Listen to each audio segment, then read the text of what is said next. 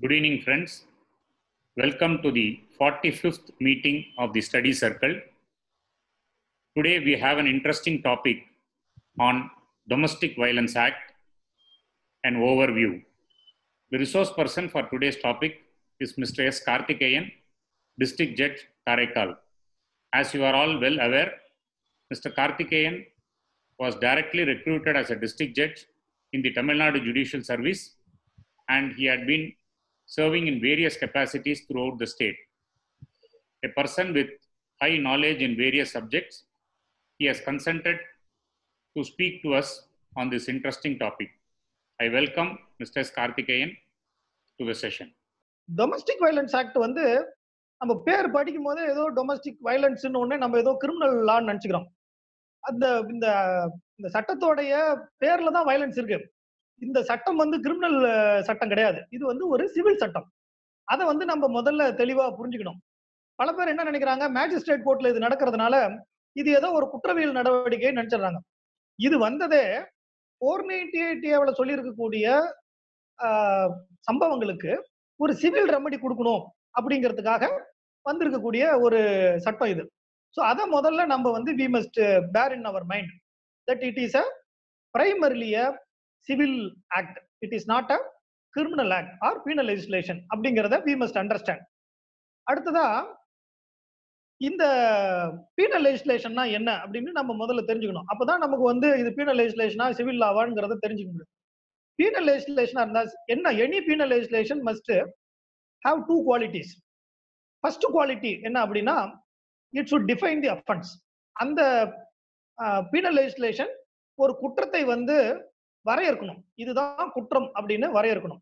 ரெண்டாவது என்ன அப்படின்னா, it should prescribe a punishment R penalty, அந்த குற்றத்திற்கான தண்டனையை வரையறுக்கணும். இது ரெண்டும் இருந்தாதான் அது ஒரு பீனல் லெஜிஸ்லேஷன். ஸோ இதை பொறுத்த வரைக்கும் நம்ம ஆர்டிகல் 20ல படிச்சிருப்போம். இது வந்து ரெட்ராஸ்பெக்டிவா கொண்டு வர முடியாது, எக்ஸ்போஸ்ட் ஃபேக்டோ லாஸ்ன்னு படிச்சிருப்போம் ஆர்டிகல் 20ல. இது வந்து எப்பயுமே பீனல் லெஜிஸ்லேஷன் வந்து ப்ராஸ்பெக்டிவா தான் இருக்கணும். எப்போ வந்து நம்ம வந்து அந்த ப்ராஸ்பெக்டிவ் ரூலை வந்து நம்ம ஒரு எக்ஸம்ஷன் எடுக்கலாம் அப்படின்னா, அந்த லா வந்து பெனிஃபிஷியலா இருக்குன்னு வச்சுங்க, then we can make use of it. Otherwise ஒரு கிரிமினல் லெஜிஸ்லேஷன் வந்து ரெட்ராஸ்பெக்டிவா இருக்க கூடாது. அப்படி இருப்பதை ஆர்டிகல் 20 வந்து தடுக்குது. ஸோ இதை முதல்ல நம்ம மனசுல வச்சுக்கணும். ஒரு பீனல் லெஜிஸ்லேஷன்னா இந்த சட்டம் வந்து ஒரு குற்றத்தை வர இருக்கிறதா, ஏதேனும் தண்டனையை வழங்கி இருக்கிறதா அப்படிங்கிறத முதல்ல பார்க்கணும். இப்ப நம்ம இந்த சட்டத்தை எடுத்து பார்த்தோம்னா, இந்த சட்டத்துல எங்கேயுமே அந்த மாதிரி குற்றம் வரையறுக்கல, எக்ஸெப்ட் செக்ஷன் 31. செக்ஷன் 31ல மட்டும் குற்றத்தை வரையறுத்திருக்காங்க. அது கூட என்னன்னா, இந்த ப்ரொடெக்ஷன் ஆர்டரை வந்து வயலேட் பண்ணா it will be treated as a crime. அதுதான் அந்த சட்டம் 31ல இருக்கக்கூடிய குற்றம். ஸோ அது வந்து அதை பத்தி நம்ம பின்னாடி பார்ப்போம். இப்ப சிவில் லா அப்படின்னா என்னன்னு பார்த்துருவோம். சிவில் லாங்கிறது என்னன்னா, இந்த சிவில் லாவில் ஒரு ரைட், ஒரு சப்ஸ்டான்சியல் ரைட் வந்து கொடுக்கணும். It must provide a substantial right. அப்படி ஒரு substantial right கொடுத்ததுன்னா then it is considered to be a civil லா. இப்ப நம்ம கேஸ்ல, இப்ப டொமஸ்டிக் வயலன்ஸ் ஆக்ட்ல அப்படி என்னென்னலாம் ரைட் கொடுத்துருக்காங்க அப்படின்னு பார்த்தோம்னா, இது சிவில் லாவா கிரிமினல் லாவான்னு நம்ம முடிவுக்கு வந்துறது ஈஸியா இருக்கும். இப்ப நம்ம இந்த அப்படியே ஒரு சர்வே பண்ணி பார்த்தோம்னு வச்சுங்களேன், இந்த ஆக்ட நீங்க section 18 gives a right to protection against domestic violence. Right to maintenance வந்து செக்ஷன் 20 கொடுக்குது. Right to reside in a shirt house ஹோல்ட வந்து செக்ஷன் 19 கொடுக்குது. ரைட் டு காம்பன்சேஷனை வந்து செக்ஷன் 22 கொடுக்குது. Right to custody of children வந்து செக்ஷன் 21 பிரெஸ்கிரைப் பண்ணுது. Right to medical expenses again section 20ல provide பண்ணிருக்காங்க. So these are all the rights were given to a women under the protection of woman from domestic violence act.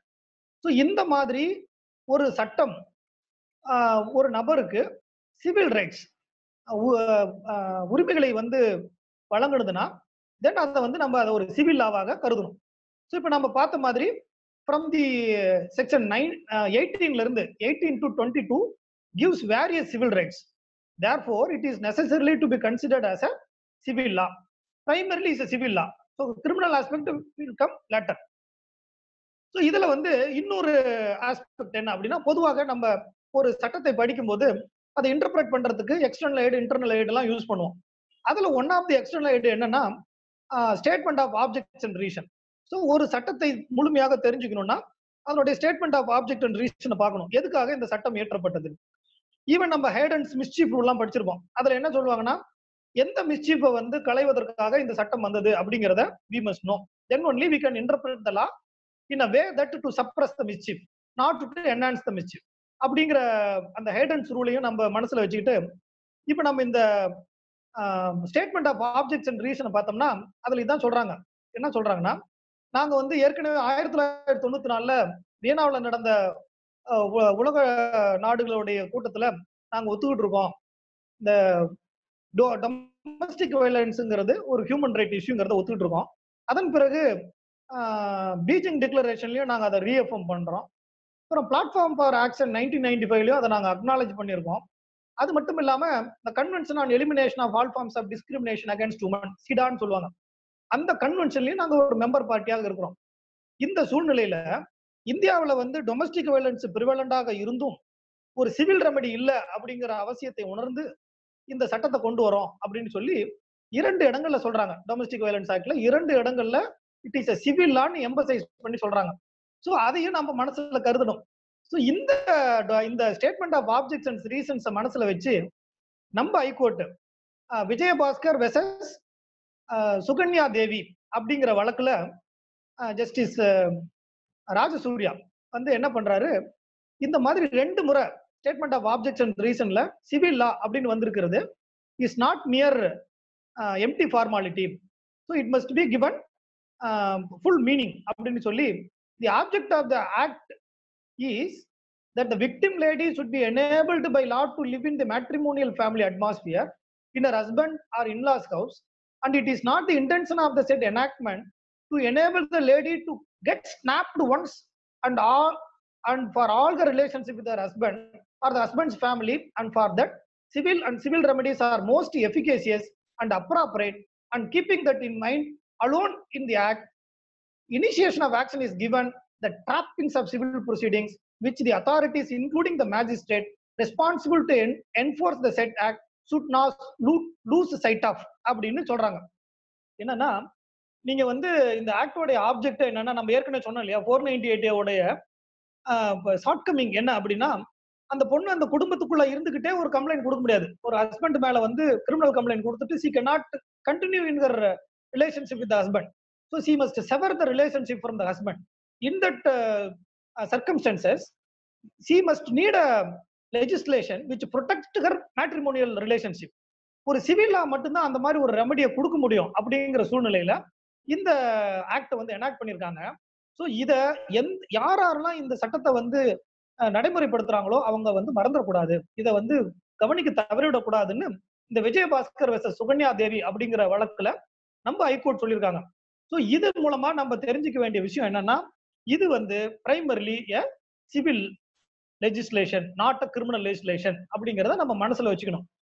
அதை மனசுல வச்சுக்கிட்டோம்னா பல கேள்விகளுக்கு விட கிடைச்சிரும். நம்ம வந்து டிஸ்சார்ஜ் போடலாமா, இதுல வந்து குவாஷ் வருமா, இதுல வந்து பெயில் வாங்கணுமா, இதுக்கு வந்து 317 பெட்டிஷன் போடணுமா அப்படிங்கிற பல கேள்விகளுக்கான விடைகள் வந்து இந்த சிவில் லா அப்படிங்கிறத தெரிஞ்சுக்கிட்டோம்னாவே அந்த கேள்விகளுக்கெல்லாம் பதில் சொல்லாமே உங்களுக்கு விட தெரிஞ்சு போயிடும். ஸோ அதனாலதான் இதை வந்து நான் ரொம்ப எம்பசைஸ் பண்ணி திரும்ப திரும்ப சொல்றதுக்கு காரணம் தான். அகைன் பாத்தீங்கன்னா இன்னொரு இடத்துல கூட நம்ம இந்த ஆக்டை பத்தி தெரிஞ்சுக்கலாம், இது சிவில் லாவா கிரிமினல் லாவாங்கிறத நம்ம தெரிஞ்சுக்கலாம்.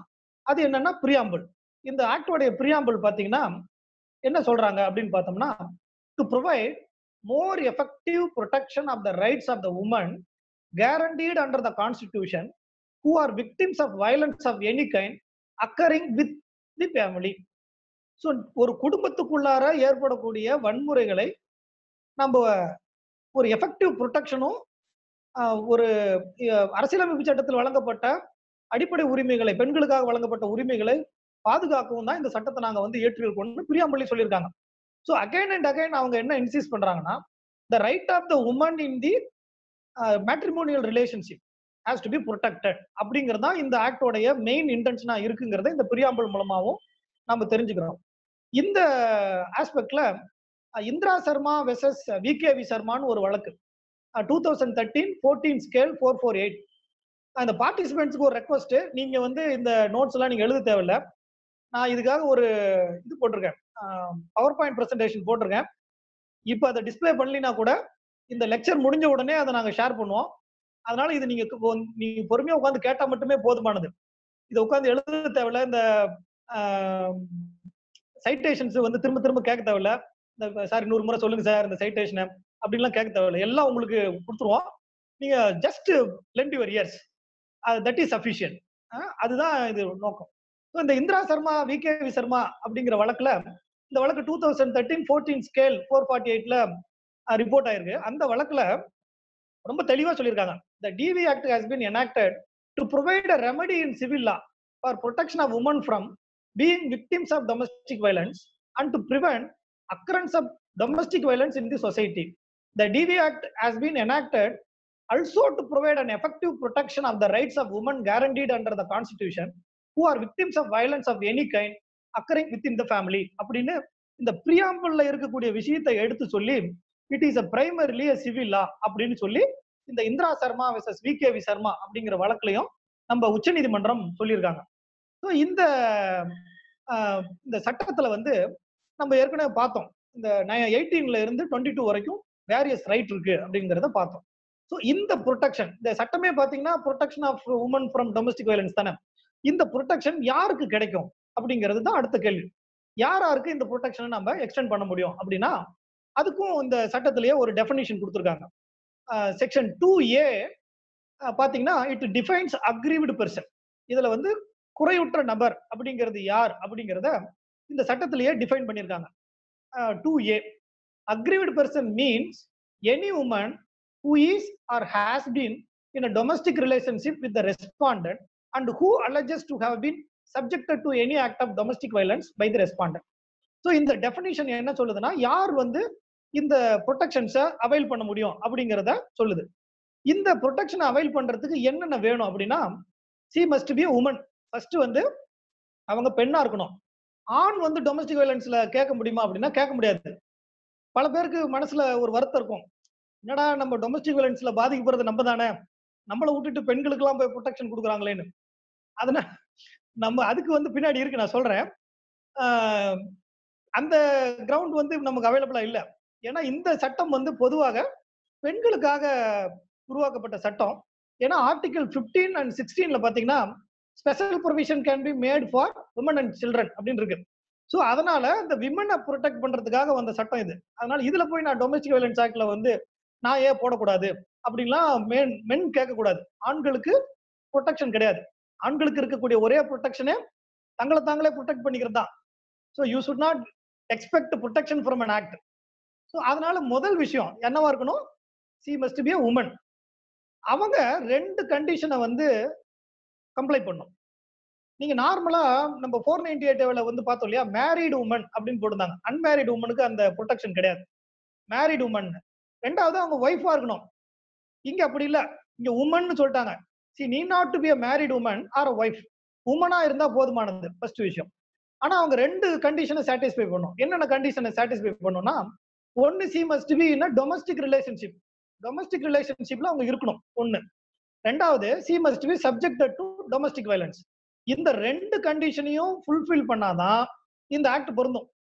இந்த 2 கண்டிஷன்ல ஏதாவது ஒன்னு பொருந்தலன்னு வச்சுங்களேன், அவங்க இந்த ஆக்ட் கீழே ப்ரொடெக்ஷன் கேட்க முடியாது. Though she may be in a domestic relationship, but she is not subjected to domestic violence, then she cannot avail the benefits under this act.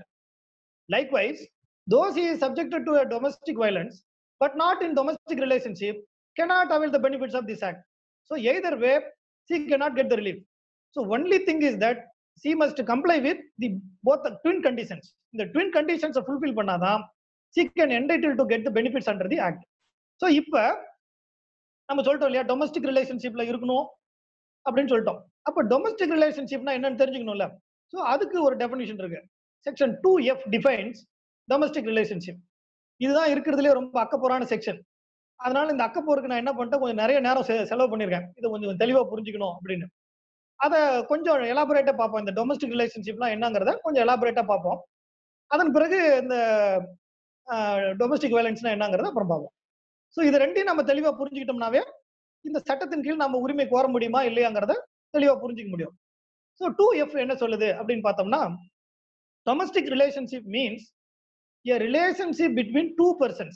இங்க வார்த்தை பாருங்க, ஹஸ்பண்ட் அண்ட் ஒய்ஃப்னோ மேல் அண்ட் ஃபீமேல்னு கூட போடல, வெறும் 2 persons போடுறாங்க. person includes male and female. அதனால சொல்றேன், between two persons who live or have at any point of time lived together in a shared household when they are related by consanguinity, marriage, or through a relationship in the nature of marriage, adoption, or family members living together as a joint family அப்படின்னு ஒரு பெரிய definition கொடுத்துருக்காங்க இந்த domestic relationship.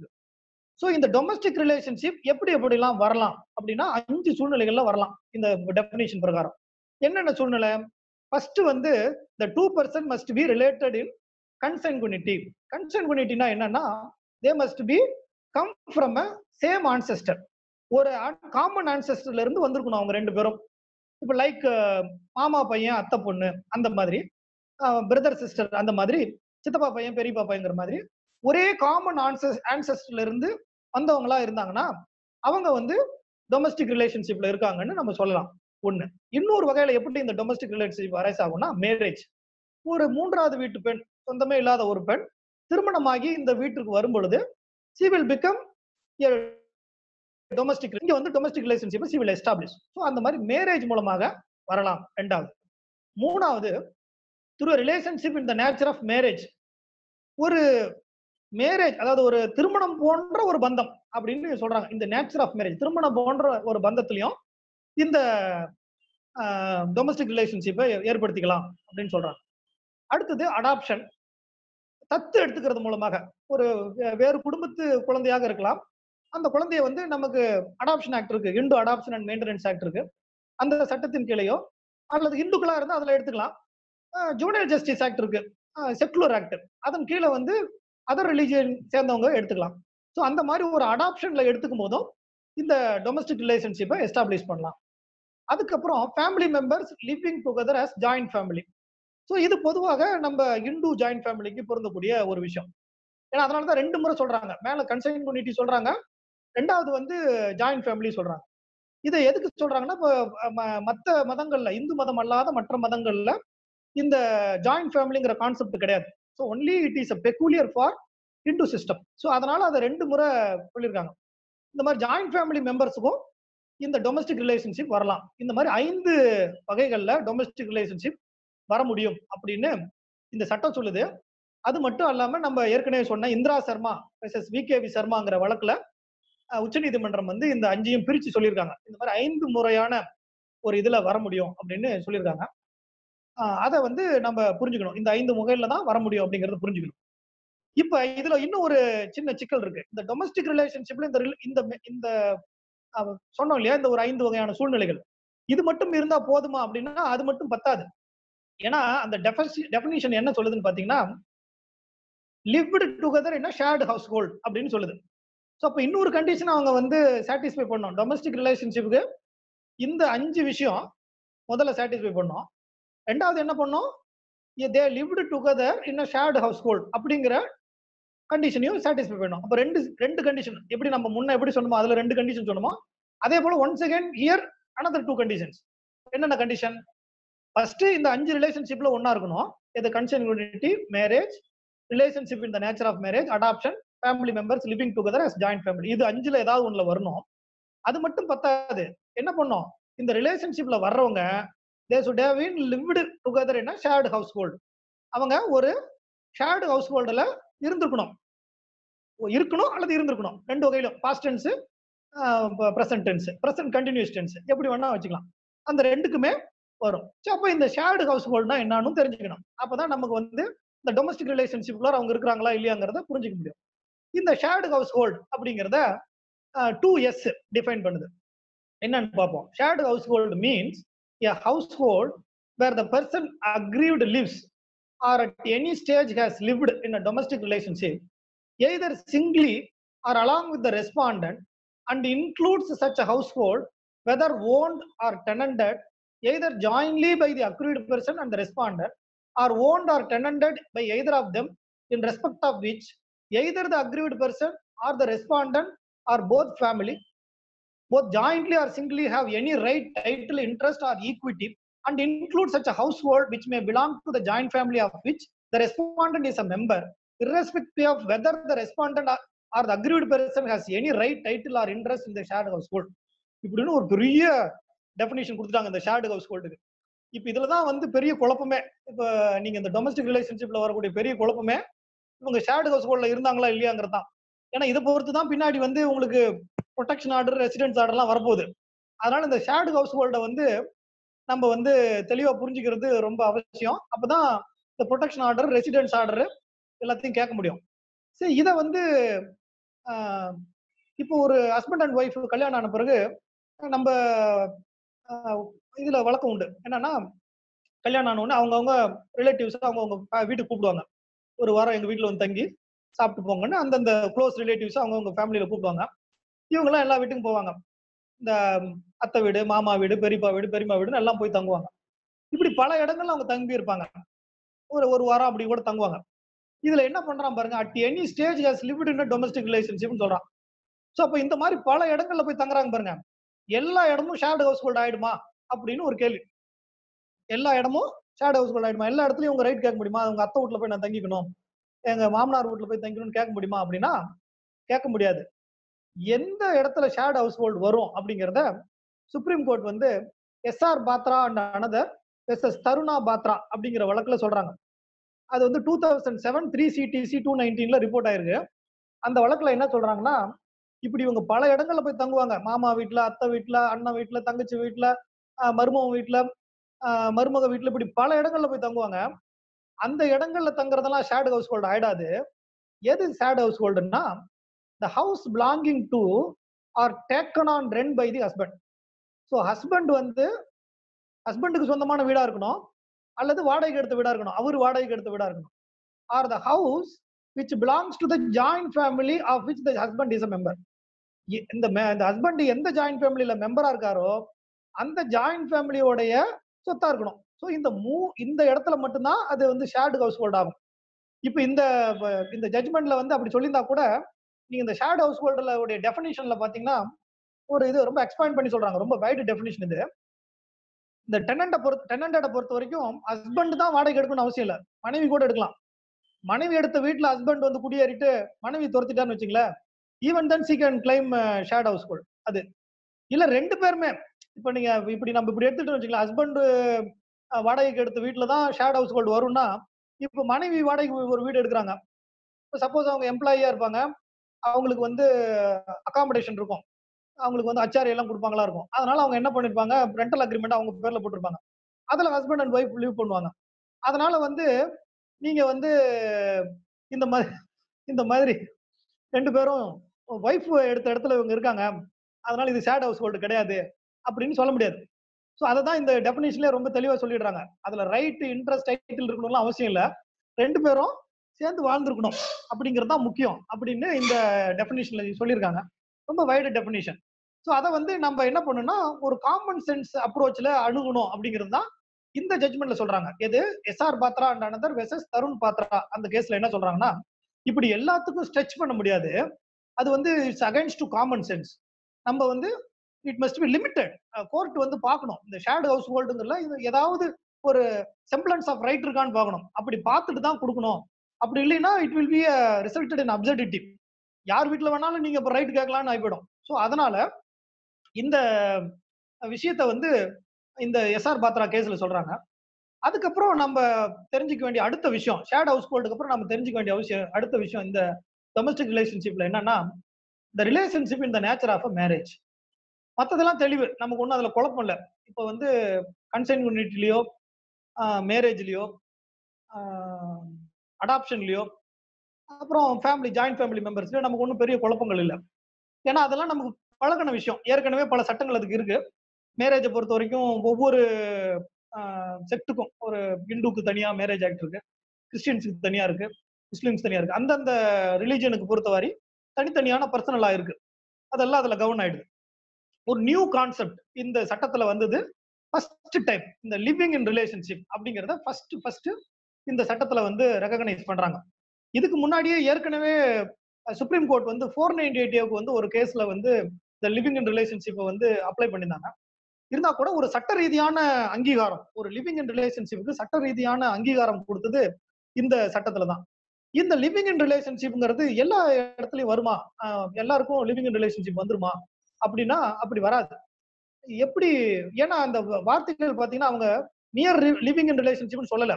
அவங்க என்ன சொல்லியிருக்காங்கன்னா relationship in the nature of மேரேஜ்னு சொல்றாங்க. So அந்த இந்த நேச்சர் ஆஃப் மேரேஜ்ங்கிறத நம்ம அண்டர்ஸ்டாண்ட் பண்ணிக்கணும். What is the relationship in the nature of marriage அப்படிங்கிறத புரிஞ்சுக்கிட்டோம்னா தான் இந்த லிவிங் இன் ரிலேஷன்ஷிப் வராது. இப்போ உதாரணத்துக்கு இப்ப ரெண்டு சேம் ஜெண்டர் இருக்காங்கன்னு வச்சுங்களேன். இப்ப நீங்க நான் ஃபர்ஸ்டே சொன்னேன் 2%, எனி 2% தானே இருக்கு டொமஸ்டிக் ரிலேஷன்ஷிப்ல பாத்தீங்கன்னா.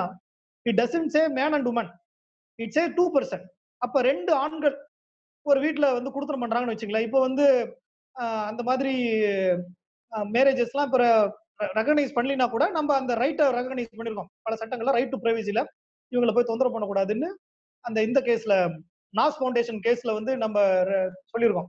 அந்த மாதிரி சேம் ஜெண்டர்ல கல்யாணம் பண்ணிக்கிறாங்கன்னு வச்சுங்க. ஒரு ஆணும் ஆணும் கல்யாணம் பண்ணிக்கிறாங்க, ஒரு பெண்ணும் பெண்ணும் கல்யாணம் பண்ணிக்கிறாங்க, ஒரே வீட்டுல வசிக்கிறாங்க அப்படின்னா அவங்களுக்கு இந்த சட்டம் பொருந்துமா அப்படின்னா பொருந்தாது. ஏன்னா அது வந்து ஒரு மேரேஜாக கருதப்படுவதில்லை. அவங்க தனியா வாழலாமே தவிர எந்த சட்டமும் அந்த மேரேஜை வந்து சட்ட ரீதியாக அங்கீகரிக்கல. ஸோ அதை வந்து நம்ம புரிஞ்சுக்கணும். அந்த மாதிரி ரெண்டு ஆண்கள் சேர்ந்து வாழ்வதோ, ரெண்டு பெண்கள் சேர்ந்து வாழ்வதோ, அல்லது இரண்டு டிரான்ஸ்ஜெண்டர் சேர்ந்து வாழ்வதோ இந்த டொமஸ்டிக் ரிலேஷன்ஷிப்ல வராது. இது மட்டுமே ஹெட்ரோஜெனஸ் ஜெண்டரா இருக்கணும். ரெண்டு ஜெண்டரும் மாறி மாறி இருக்கணும். மேல் ஃபீமேல், ஃபீமேல் மேல் இப்படி இருக்கணும். அப்படி இருந்தாதான் இந்த நேச்சர் ஆஃப் மேரேஜ்ங்கிறது வரும். ஏன்னா நேச்சர் ஆஃப் மேரேஜ் வந்து நம்ம sofa we recognised only between male and female, not between male and male or female and female. So அதனால இந்த நேச்சர் ஆஃப் மேரேஜ்ங்கிற வார்த்தை ரொம்ப முக்கியம். ஸோ இதை வந்து நம்ம high court D Veluchamy versus Pachaiyammal அப்படிங்கிற வழக்குல இதை வந்து சொல்றாங்க. இந்த நேச்சர் ஆஃப் மேரேஜ்ங்கிறத நம்ம எப்படி புரிஞ்சுக்கணும் அப்படிங்கிறத சொல்றாங்க. 2010 6 CTC 216 அந்த ரிப்போர்ட் ஆன டெசிஷன். இதுல வந்து என்ன சொல்றாங்கன்னா இது காமன் லா மேரேஜ் மாதிரி நம்ம எடுத்துக்கணும். நம்ம வந்து காமன் லாவ்ல எப்படி மேரேஜ் ரெகக்னைஸ் பண்ணிருக்காங்களோ அது போல எடுத்துக்கணும்.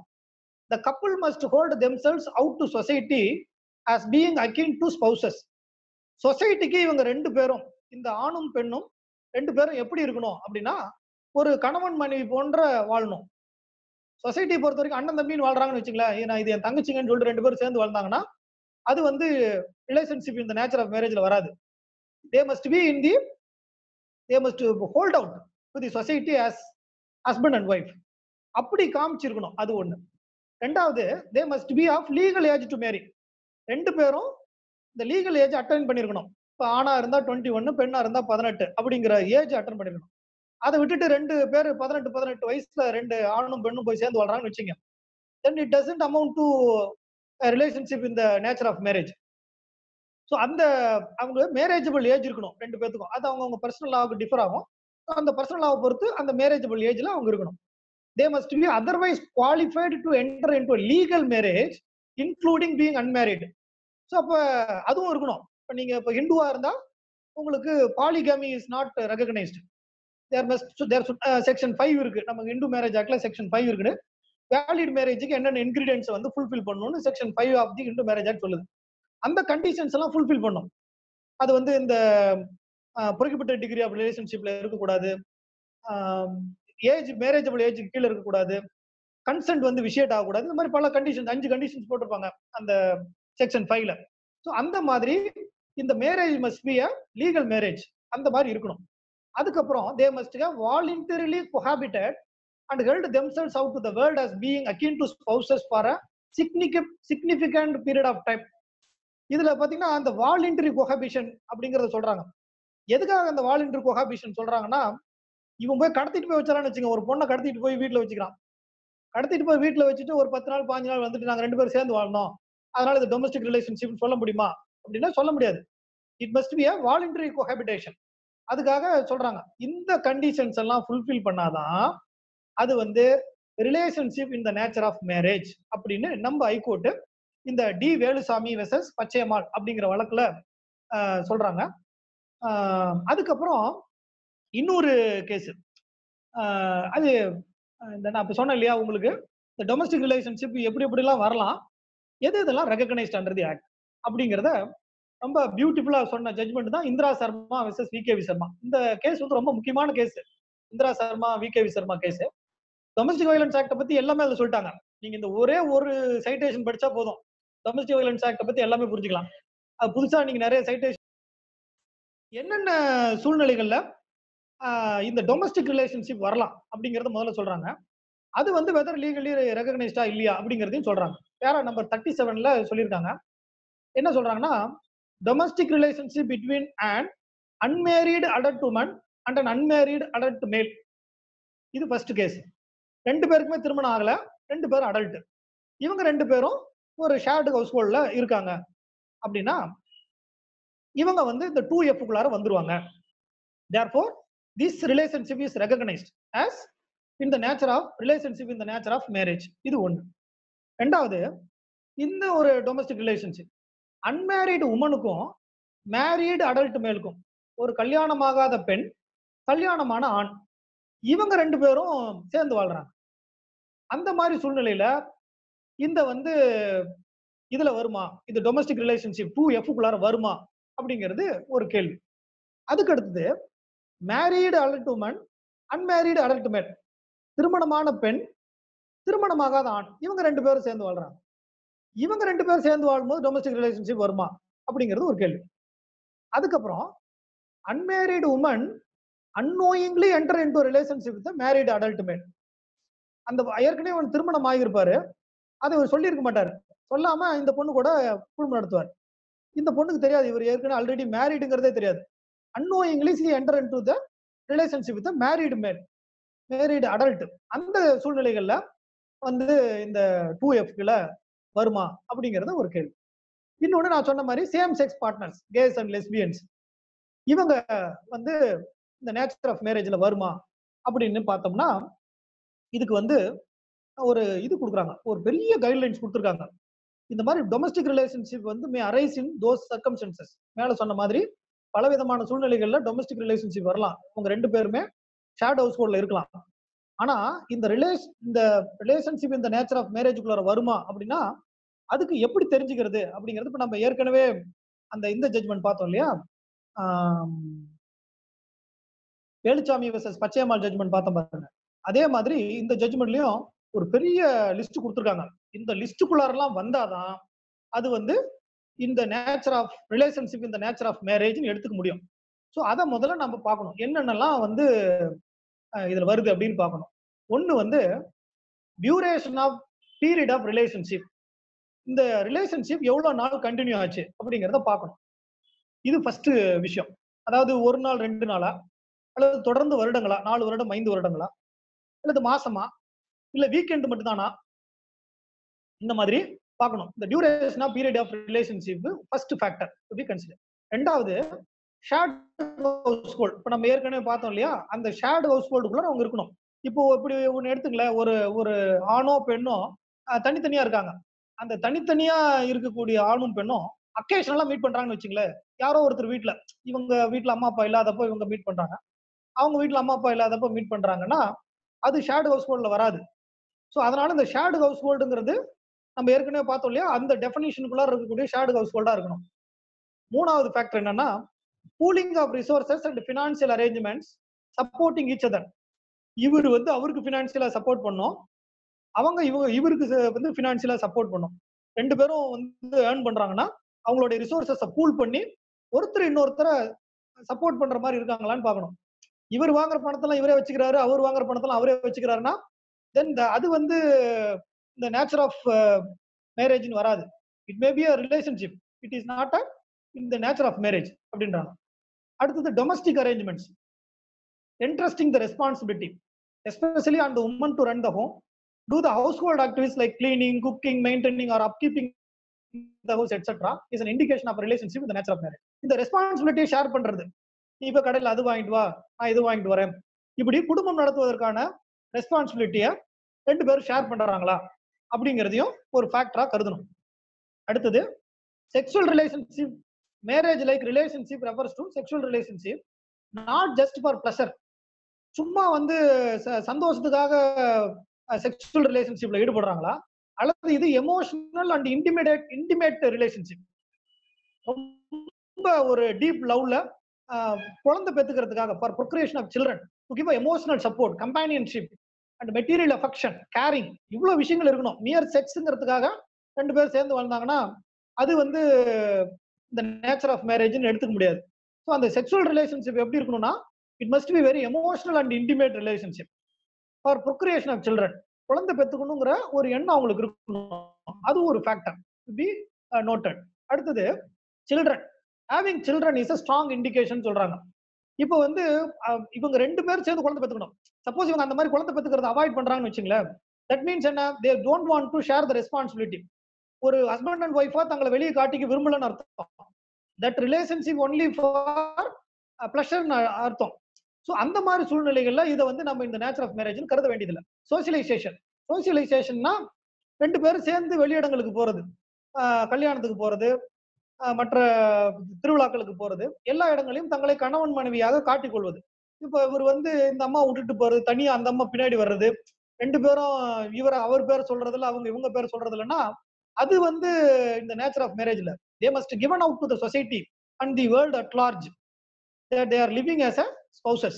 ரெண்டு பேரும் கணவன் மனைவியாக வாழ்கிறார்கள்ங்கிறத சமுதாயத்துக்கு தெரியப்படுத்தணும். அந்த மாதிரி அவங்க நடந்துக்கிறாங்களா, அவங்க பப்ளிக் கேதரிங்ல ரெண்டு பேரும் ஹஸ்பண்ட் அண்ட் ஒய்ஃபா போறாங்களா, அவங்க வீட்டுல ஒரு ஃபேமிலி ஃபங்க்ஷன்னா மற்ற ரிலேட்டிவ்ஸை கூப்பிடுறாங்களா, இதெல்லாம் வந்து இட் இஸ் அ இண்டிகேஷன் அப்படின்னு சொல்றாங்க. Intention and conduct of the parties, அது also one of the factor. Common intention of the parties as to what their relationship is to be and to involve and as to their respective roles and responsibilities primarily determines the nature of that relationship. So இவங்களுடைய intention என்ன, contact என்ன, இவங்க எப்படி நடந்துக்கிறாங்க, ரெண்டு பேரும் ஒருவருக்கு ஒருவர் அன்பாகவும் ஒரு ஒரு இன்டிமேட் ரிலேஷன்ஷிப் வந்து committed relationship, that is what they கால். ரெண்டு பேரும் ஒருத்தர் இன்னொருத்தர்கிட்ட கமிட்டடா இருக்காங்களா, இல்ல ரெண்டு பேரும் எப்ப இவனை கை கழுவலாம் எப்ப அவளை கை கழுவலான்ற எண்ணத்துல இருக்காங்களா, அப்படிங்கிற அந்த இன்டென்ஷன் அண்ட் கான்டாக்டையும் நம்ம கன்சிடர் பண்ணோம். இந்த மாதிரி இத்தனை ஃபேக்டர்ஸை கன்சிடர் பண்ணி இது எல்லாமே பாசிட்டிவா இருந்தாதான் நம்ம என்னன்னு முடிவுக்கு வரணும், the relationship is in the nature of marriage அப்படின்னு நம்ம முடிவுக்கு வரணும் அப்படின்னு இந்த இந்திரா சர்மா வெர்சஸ் விகேவி சர்மா அப்படிங்கிற கேஸ்ல சொல்றாங்க. இந்த கேஸ்ல என்ன சொல்லிட்டாங்கன்னா, இந்த relationship between the same sex is not a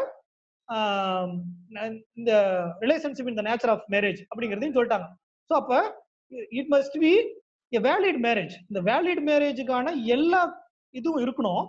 அந்த மேரேஜ் தவிர மற்றதெல்லாம் இருக்கணும்.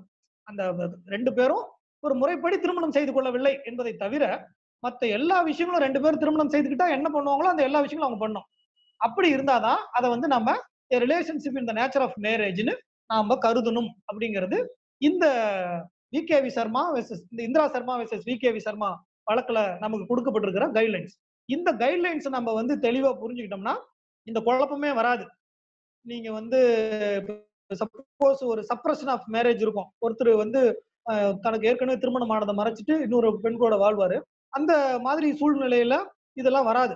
அவங்க 125ல மெயின்டெனன்ஸ் போலாமே வரல, இந்த டொமஸ்டிக் வயலன்ஸ் ஆக்ட் கீழ எல்லாம் வர முடியாது. ஸோ இதை நம்ம புரிஞ்சுக்கணும். இப்ப இந்த டொமஸ்டிக் ரிலேஷன்ஷிப் நம்ம பார்த்தோம்ல, ஒரு பெண் திருமணம் பண்ணிக்கிறா, திருமணமான பிறகு டைவர்ஸ் பண்ணிடுறான்னு வச்சுங்களேன். டைவர்ஸ் பண்ண பிறகு இந்த ஆக்டுக்குள்ள ப்ரொடெக்ஷன் கேட்க முடியுமா, இந்த மானிட்டரி ரிலீஃப் போன்ற விஷயங்கள்லாம் கேட்க முடியுமா ஆஃப்டர் த டைவர்ஸ்? இப்போ நம்ம வந்து நார்மலா ஹிந்து லாவில் வந்து even a divorce wife to be maintained until she is remarried. அந்த பெண் வந்து இன்னொருத்தர் திருமணம் செய்து கொள்வது வரைக்கும் கணவன் வந்து அந்த பெண்ணை மெயின்டைன் பண்ணும். இதுவே முஸ்லீம் லாவா இருந்தா அந்த இதத் பீரியட் வரைக்கும் மெயின்டைன் பண்ணும். இந்த மாதிரி அந்தந்த சட்டத்துல அவங்களுக்கு வழிவகைகள் செஞ்சிருக்காங்க. அப்படி பார்க்கும்போது இந்த டொமஸ்டிக் வயலன்ஸ் ஆக்ட்ல வழிவகை இருக்கா, அவங்க வந்து டொமஸ்டிக் வயலன்ஸ் ஆக்ட் கிட்ட ஆஃப்டர் த டைவர்ஸ் கேட்க முடியுமா அப்படின்னா, ஜுவேரியா அப்துல் மஜித் பத்னி versus ஆட்டிஃப் Iqbal Mansoori and another அப்படிங்கிற ஒரு வழக்குல சுப்ரீம் கோர்ட் என்ன சொல்றாங்க அப்படின்னா, இந்த ஆக்ட்ல என்ன சொல்றாங்க அப்படின்னா, இந்த contact earlier to the commencement of the act, ஏற்கனவே இந்த சட்டம் வருவதற்கு முன்பே நடந்த கான்டாக்ட கூட நம்ம வந்து கணக்குல எடுத்துக்கலாம் அப்படின்னு சொல்றாங்க. அப்ப இந்த பெண் டைவர்ஸ் ஆயிட்டா, டைவர்ஸ் ஆன பிறகு though there is a severance of matrimonial relationship or even judicial separation கூட வச்சுங்களேன், it is severed by way of legal degree அப்படின்னா கூட the previous conduct இருக்கு பாருங்க, என்ன previous conduct, the domestic conduct of committing domestic violence இருக்கு பாருங்க, that will not efface by a degree of divorce. Divorce கொடுத்த உடனே அவர் ஏற்கனவே பண்ண டொமஸ்டிக் வயலன்ஸ் எல்லாம் காணாம போயிடாது, அது அப்படியே இருக்கும். Suppose if the divorced wife is able to show that she was to domestic violence அப்படின்னா, then she can maintain an action under this act. She is entitled to the protection under this act அப்படின்னு இந்த வழக்குல சொல்றாங்க. ஜுவேரியா அப்துல் மஜீத் பத்னி versus active Iqbal Mansoori and another அப்படிங்கிற வழக்கு 2014 10 SEC 736ல சொல்லியிருக்காங்க. So just because அவங்க வந்து டைவர்ஸ் ஆயிட்டாங்கிறதுனால இந்த டொமஸ்டிக் வயலன்ஸ் ஏற்கனவே கமிட் ஆன domestic violence will not efface, it will not go, it will be there, even thereafter she can prove that in the court. So அதனால இது பண்ணுங்க. சரி, இப்போ நம்ம இவ்வளவு நேரம் பார்த்தோம் டொமஸ்டிக் ரிலேஷன்ஷிப்னா என்னன்னு பார்த்தோம், அக்ரீவ்டு பர்சன்னா யாருன்னு பார்த்தோம். இது மாதிரி ஒரு ப்ரொடெக்ஷன் யாருக்கு அகேன்ஸ்டா கேட்க முடியும்? எல்லாரும் மேலும் கேட்க முடியுமா அப்படின்னா முடியாது. ரெஸ்பாண்டன்ட் இந்த கேஸ்ல வந்து இந்த ஆக்ட்ல வந்து டிஃபைன் பண்ணிருக்காங்க. அந்த ரெஸ்பாண்டன்ட்க்கு அகேன்ஸ்டா மட்டும்தான் கேட்க முடியும் இந்த ப்ரொடெக்ஷனை. யார் அந்த ரெஸ்பாண்டன்ட் அப்படிங்கறத 2Qல டிஃபைன் பண்றாங்க. means any adult male person who is or has been in a domestic relationship with the aggrieved person and against whom the aggrieved person has sought any relief under this act. So ரெஸ்பாண்டன்ட்ங்கிறது யாருன்னா ஒரு ஆணாகத்தான் இருக்க வேண்டும். அந்த ஆண் இந்த பெண்ணோடு domestic ரிலேஷன்ஷிப்ல இருக்கணும். நம்ம டொமஸ்டிக் ரிலேஷன்ஷிப்னா என்னன்னு இப்பதான் பார்த்தோம். அந்த 5 வகையான ரிலேஷன்ஷிப் இருக்கணும், ஷேர்டு ஹவுஸ் ஹோல்ட்ல இருக்கணும். இந்த 2 கண்டிஷனை சாட்டிஸ்ஃபை பண்ணா இந்த பெண் அந்த ஆணோடு டொமஸ்டிக் ரிலேஷன்ஷிப்ல இருக்காங்கன்னு ஆயிடும். அப்படி இருக்கும்போது ஆணுக்கு அகேன்ஸ்டாக நீங்க மெயின்டைன் பண்ணலாம். பெண் இங்க வரமாட்டாங்க. யாருக்கு? இந்த சிஸ்டருக்கு, மற்றவங்களுக்கு, மற்ற இந்த கன்சர்ன் யூனிட்ல வர்றவங்க, அடாப்ஷன் மகள், டாட்டர், சிஸ்டர், இவங்களுக்கெல்லாம் வந்து ஃபிமேல் மேல போட முடியாது. ஆனா ஒய்ஃபுக்கு மட்டும் ஒரு எக்ஸம்ஷன் கொடுக்குறாங்க இந்த வழக்குல. இதுல பாத்தீங்கன்னா 2Qல ஒரு ப்ரொவிசோ இருக்கு. ப்ரொவிசோல ஒரு எக்ஸப்ஷன் கார்வ் அவுட் பண்ணிருக்காங்க. என்னன்னா an aggrieved wife, இந்த இடத்துல தான் ஒய்ஃப்ங்கிற வார்த்தையை யூஸ் பண்றாங்க, வேற எங்கேயுமே ஒய்ஃப்ங்கிற வார்த்தை யூஸ் பண்ணல. an aggrieved wife or female living in a relationship in the nature of a marriage may also file a complaint against a relative of the husband or the male partner அப்படின்னு சொல்றாங்க. So அவங்க ஒய்ஃபா இருந்தாலும் சரி, அல்லது a woman living in relationship in the nature of marriage ஆக இருந்தாலும் சரி, அவங்க மட்டும் ஹஸ்பண்ட் மேலேயும் போடலாம், ரிலேட்டிவ் ஆஃப் த ஹஸ்பண்ட் மேலேயும் போடலாம். இப்ப எங்க நம்ம 498 போயிடுறோம். எப்படி? ஏற்கனவே 498 நம்ம என்ன பண்ணிருந்தோம்? இந்த ப்ரொடெக்ஷன் யாரு கொடுத்திருந்தோம்? ஹஸ்பண்ட் அண்ட் அதர் ரிலேட்டிவ்ஸ்க்கு அகைன்ஸ்டா தானே கொடுத்திருந்தோம். சோ இங்க இந்த ப்ரொவிசோல கொண்டாந்து அதை சொல்றாங்க அந்த 498. சோ இது வந்து only applies for wife, not for other Woman in the domestic relationship. நம்ம பல சமயங்கள்ல இந்த டொமஸ்டிக் வியலன்ஸ் ஆக்ட்னா என்ன நினைக்கிறோம்னா இது ஒய்ஃபுக்கு மட்டும் தான் பொருந்தும்னு நினைக்கிறோம். It is not only for wife. Even a mother can maintain a petition under this act. A sister can maintain a petition under this act. Daughter can maintain a petition under this act. உமனா இருக்கணும், அவ்வளவுதான். உமனா இருக்கணும், domestic ரிலேஷன்ஷிப்ல இருக்கணும், they should have lived in a shared household. இந்த 3 கண்டிஷனையும் fulfil பண்ணிட்டாங்கன்னா டெஃபினட்டா அவங்க maintain பண்ண முடியும். பட் இந்த கேஸ்ல, அந்த கேஸ்ல யாருக்கிட்ட கேட்க முடியும்? அம்மாவா இருந்தா பையன்கிட்ட, சகோதரியா இருந்தா சகோதரன்கிட்ட, மகளா இருந்தா அப்பா கிட்ட. அந்த ரிலேட்டிவ் ஆஃப் த மேல் பர்சன்ட்ட கேட்க முடியாது. அவங்க வந்து இப்போ சப்போஸ் அம்மா இருக்காங்கன்னா அம்மாட்ட கேட்க முடியாது. மகள் வந்து அப்பாவுக்கு அகேன்ஸ்டா போடலாமே தவிர அம்மாவுக்கு அகேன்ஸ்டா போட முடியாது. அதுதான் இந்த 2Qல சொல்லக்கூடிய விஷயம். இதுவே மனைவியாகவோ அல்லது அந்த ஒரு பெண் லிவிங் இன் ரிலேஷன்ஷிப்ல இருக்கக்கூடிய ஒரு பெண்ணாகவோ இருந்தா அவங்க என்ன பண்ணலாம்? Not only against the husband but also against the relative of the husband. So இப்போ இந்த relative of the ஹஸ்பண்ட்ல female member can also join. அது வந்து இப்போ மேல் ரிலேட்டிவா இருக்கணும்னு அவசியம் இல்லை. இப்போ மதர் இன்லான்னு வச்சுங்களேன், மதர் இன்லாவை இதுல கொண்டு வந்துடலாம், சிஸ்டர் இன்லாவை கொண்டு வந்துடலாம். அவங்க எல்லாம் இதுல வந்து டொமஸ்டிக் வயலன்ஸ் பண்ணிருக்கணும், நீ கொண்டாந்துடலாம்னு எல்லாத்தையும் கொண்டாந்துடக்கூடாது. அப்படி அப்படி கொண்டாடக்கூடாதுன்னு சைட் ஜட்ஜ்மெண்ட்ஸ் எல்லாம் இருக்கு. ஸோ யாரெல்லாம் இப்போ வந்து நம்ம இழுத்து போட முடியுமோ அப்படிலாம் இழுத்து போடக்கூடாது. ஸோ அது மாதிரி இதுல வந்து அந்த ரிலேட்டிவ்ஸ் மேலேயும் நம்ம வந்து மெயின்டைன் பண்ணலாம் in case of a wife R a woman living in the relationship in nature of a marriage. அந்த இது மாதிரி எந்த வழக்குல சொல்லியிருக்காங்க அப்படின்னா, சௌபாக்கியவதி சந்தியா மனோஜ் வாங்கடே versus Manoj Bhimrao Wankhede and others 2011 3 SCC 650. இந்த வழக்குல தான் சொல்லியிருக்காங்க. இது வந்து ஒய்ஃபுக்கு வந்து ரிலேட்டிவ் ஆஃப் த ஹஸ்பண்ட் மேலேயும் போடலாம். It need not to be restricted to a female relative, male relative. It can be extended to female relative also அப்படின்னு சொல்லி இந்த இதுல சொல்றாங்க. சௌ சந்தியா மனோஜ் வாங்கடே versus Manoj Bhimrao Wankhede and others 2011 3 SCC 650 அப்படிங்கிற வழக்குல சொல்றாங்க. இன்னொன்னு வந்து இப்ப நம்ம ஏற்கனவே ஃபர்ஸ்டே சொன்னோம் இல்லையா, இது சிவிலா அப்படின்னு சொன்னோம்ல, அதனால இந்த ஒரு கேள்வி உண்டு. இப்ப நார்மலா என்ன பண்ணுவாங்க, இந்த டொமஸ்டிக் வயலன்ஸ் ஆக்ட் போட்ட உடனே மேஜிஸ்ட்ரேட் முன்னாடி செக்ஷன் 12 பெட்டிஷன் போட்ட உடனே ஒரு டிஸ்சார்ஜ் பெட்டிஷன் போட்டுருவாங்க. இந்த மாதிரி என்ன டிஸ்சார்ஜ் பண்ணுங்க இந்த ப்ரொவிஷன்ல இருந்து, எனக்கு எந்த அலிகேஷன்ஸுமே மேட் அவுட் ஆகல அப்படின்னு சொல்லி ஒரு டிஸ்சார்ஜ் பெட்டிஷன் போடுவாங்க. அந்த மாதிரி டிஸ்சார்ஜ் பெட்டிஷன் போட முடியுமா அப்படின்னா போட முடியாது. ஏன்னா நீங்க மேஜிஸ்ட்ரேட் முன்னாடியே ஈவன் கிரிமினல் கேஸ்ல கூட டிஸ்சார்ஜ் வந்து only in warrant case and sessions கேஸ்ல தான், சம்மன்ஸ் கேஸ்ல கூட டிஸ்சார்ஜ் கிடையாது. மேபி அந்த ப்ரொசீடிங்ஸை டிராப் பண்ணலாமே தவிர நீங்க வந்து டிஸ்சார்ஜ் கேட்க முடியாது ஈவன் இன் கிரிமினல் கேஸ். இது out and out civil remedy. இந்த அவுட் அண்ட் அவுட் டிஸ்சார்ஜ் கேட்க முடியுமானா நிச்சயமா கேட்க முடியாது. அது மாதிரி சொன்ன ஜட்மெண்ட் என்னன்னு பாத்தீங்கன்னா, we Palani Ammal versus Mrs Thenmozhi 2010 1 MWN criminal 217. இந்த வழக்குல நம்ம ஹைகோர்ட் ஜஸ்டிஸ் SNJ நினைக்கிறேன், அவர் வந்து இந்த டிஸ்சார்ஜ் பெட்டிஷன் மெயின்டைன் ஆகுமா அப்படின்னு ஒரு கேள்வி வரும்போது, the question of discharge presupposes an offense allegedly committed by an individual. It is out and out in a civil remedy. Therefore, there is no question of discharge அப்படின்னு இந்த மனுவை dismiss பண்றாரு. அந்த கேஸ்ல வந்து டிஸ்சார்ஜ் பெட்டிஷன் போடுறாங்க, அதை dismiss பண்ணிடுறாங்க. அதுக்கு மேல ரிவிஷன் போடுறாங்க. அந்த ரிவிஷன்ல ஹைகோர்ட்ல சொல்லியிருக்காங்க, முதல்ல சிவில் ரெமடி, இதுல டிஸ்சார்ஜ்ங்கிற ஸ்கோப்பே கிடையாது அப்படின்னு சொல்லியிருக்காங்க. நம்ம வந்து ஃபர்ஸ்ட் லிம்ப பார்த்துட்டோம், என்னது டொமஸ்டிக் ரிலேஷன்ஷிப்னா என்னங்கிறத பார்த்துட்டோம். இப்ப ரெண்டாவது லிம்ப், அந்த டொமஸ்டிக் ரிலேஷன்ஷிப் மட்டும் இருந்தா பத்தாது, இன்னொன்னு என்ன இருக்கணும், there must be domestic violence. இது ரெண்டும் இருந்தாதான் அக்ரீவ்டு பர்சனா அவங்க மாற முடியும். மியர் டொமஸ்டிக் ரிலேஷன்ஷிப் வந்து aggrieved person ஆகிடாது. So C must be subjected to domestic violence. அப்ப டொமஸ்டிக் வயலன்ஸ்னா என்ன அப்படின்னா, நார்மலா எல்லா சட்டத்திலும் என்ன பண்ணுவாங்க, டெஃபினிஷன் வந்து செக்ஷன் 2ல வைப்பாங்க. இதுல வந்து இந்த டொமஸ்டிக் வயலன்ஸ் தான் இதோடைய மெயின் தீம் ஆஃப் த ஆக்ட்ங்கிறதுனால ஒரு செப்பரேட் செக்ஷனை இதுக்காக டிவோட் பண்ணியிருக்காங்க.